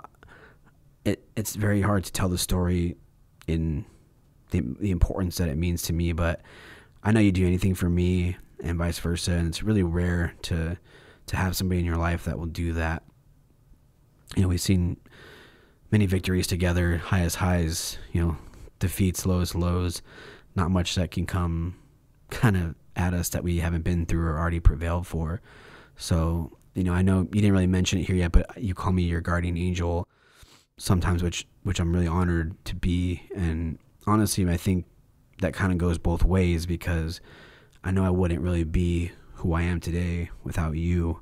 And besides my dad, again, I've never seen or met anybody that has overcome something so incredible. Your family is truly blessed to have you, and you inspire me, I think, every day. It's a true honor to be around you and be your friend every day. Thanks, man. It's hard to follow that up, but that means everything in the world to me. You are my guardian angel. I have you here on my shoulder, and I would not be the person I am today without you, without your family. I'm forever grateful for it. There's nothing I can ever do to pay you and your family back for throwing that raft out. We've talked about this before. We're in the ocean and I'm just about to drown, and you guys throw that life raft out and pull me in and care for me and love me and feed me and clothe me and do the whole thing. And being close to you, never had a friend like you before. We couldn't be more opposite, but it's just been a surreal life. And I appreciate everything, and I truly would do anything for you and your family. Mean a lot to me, man.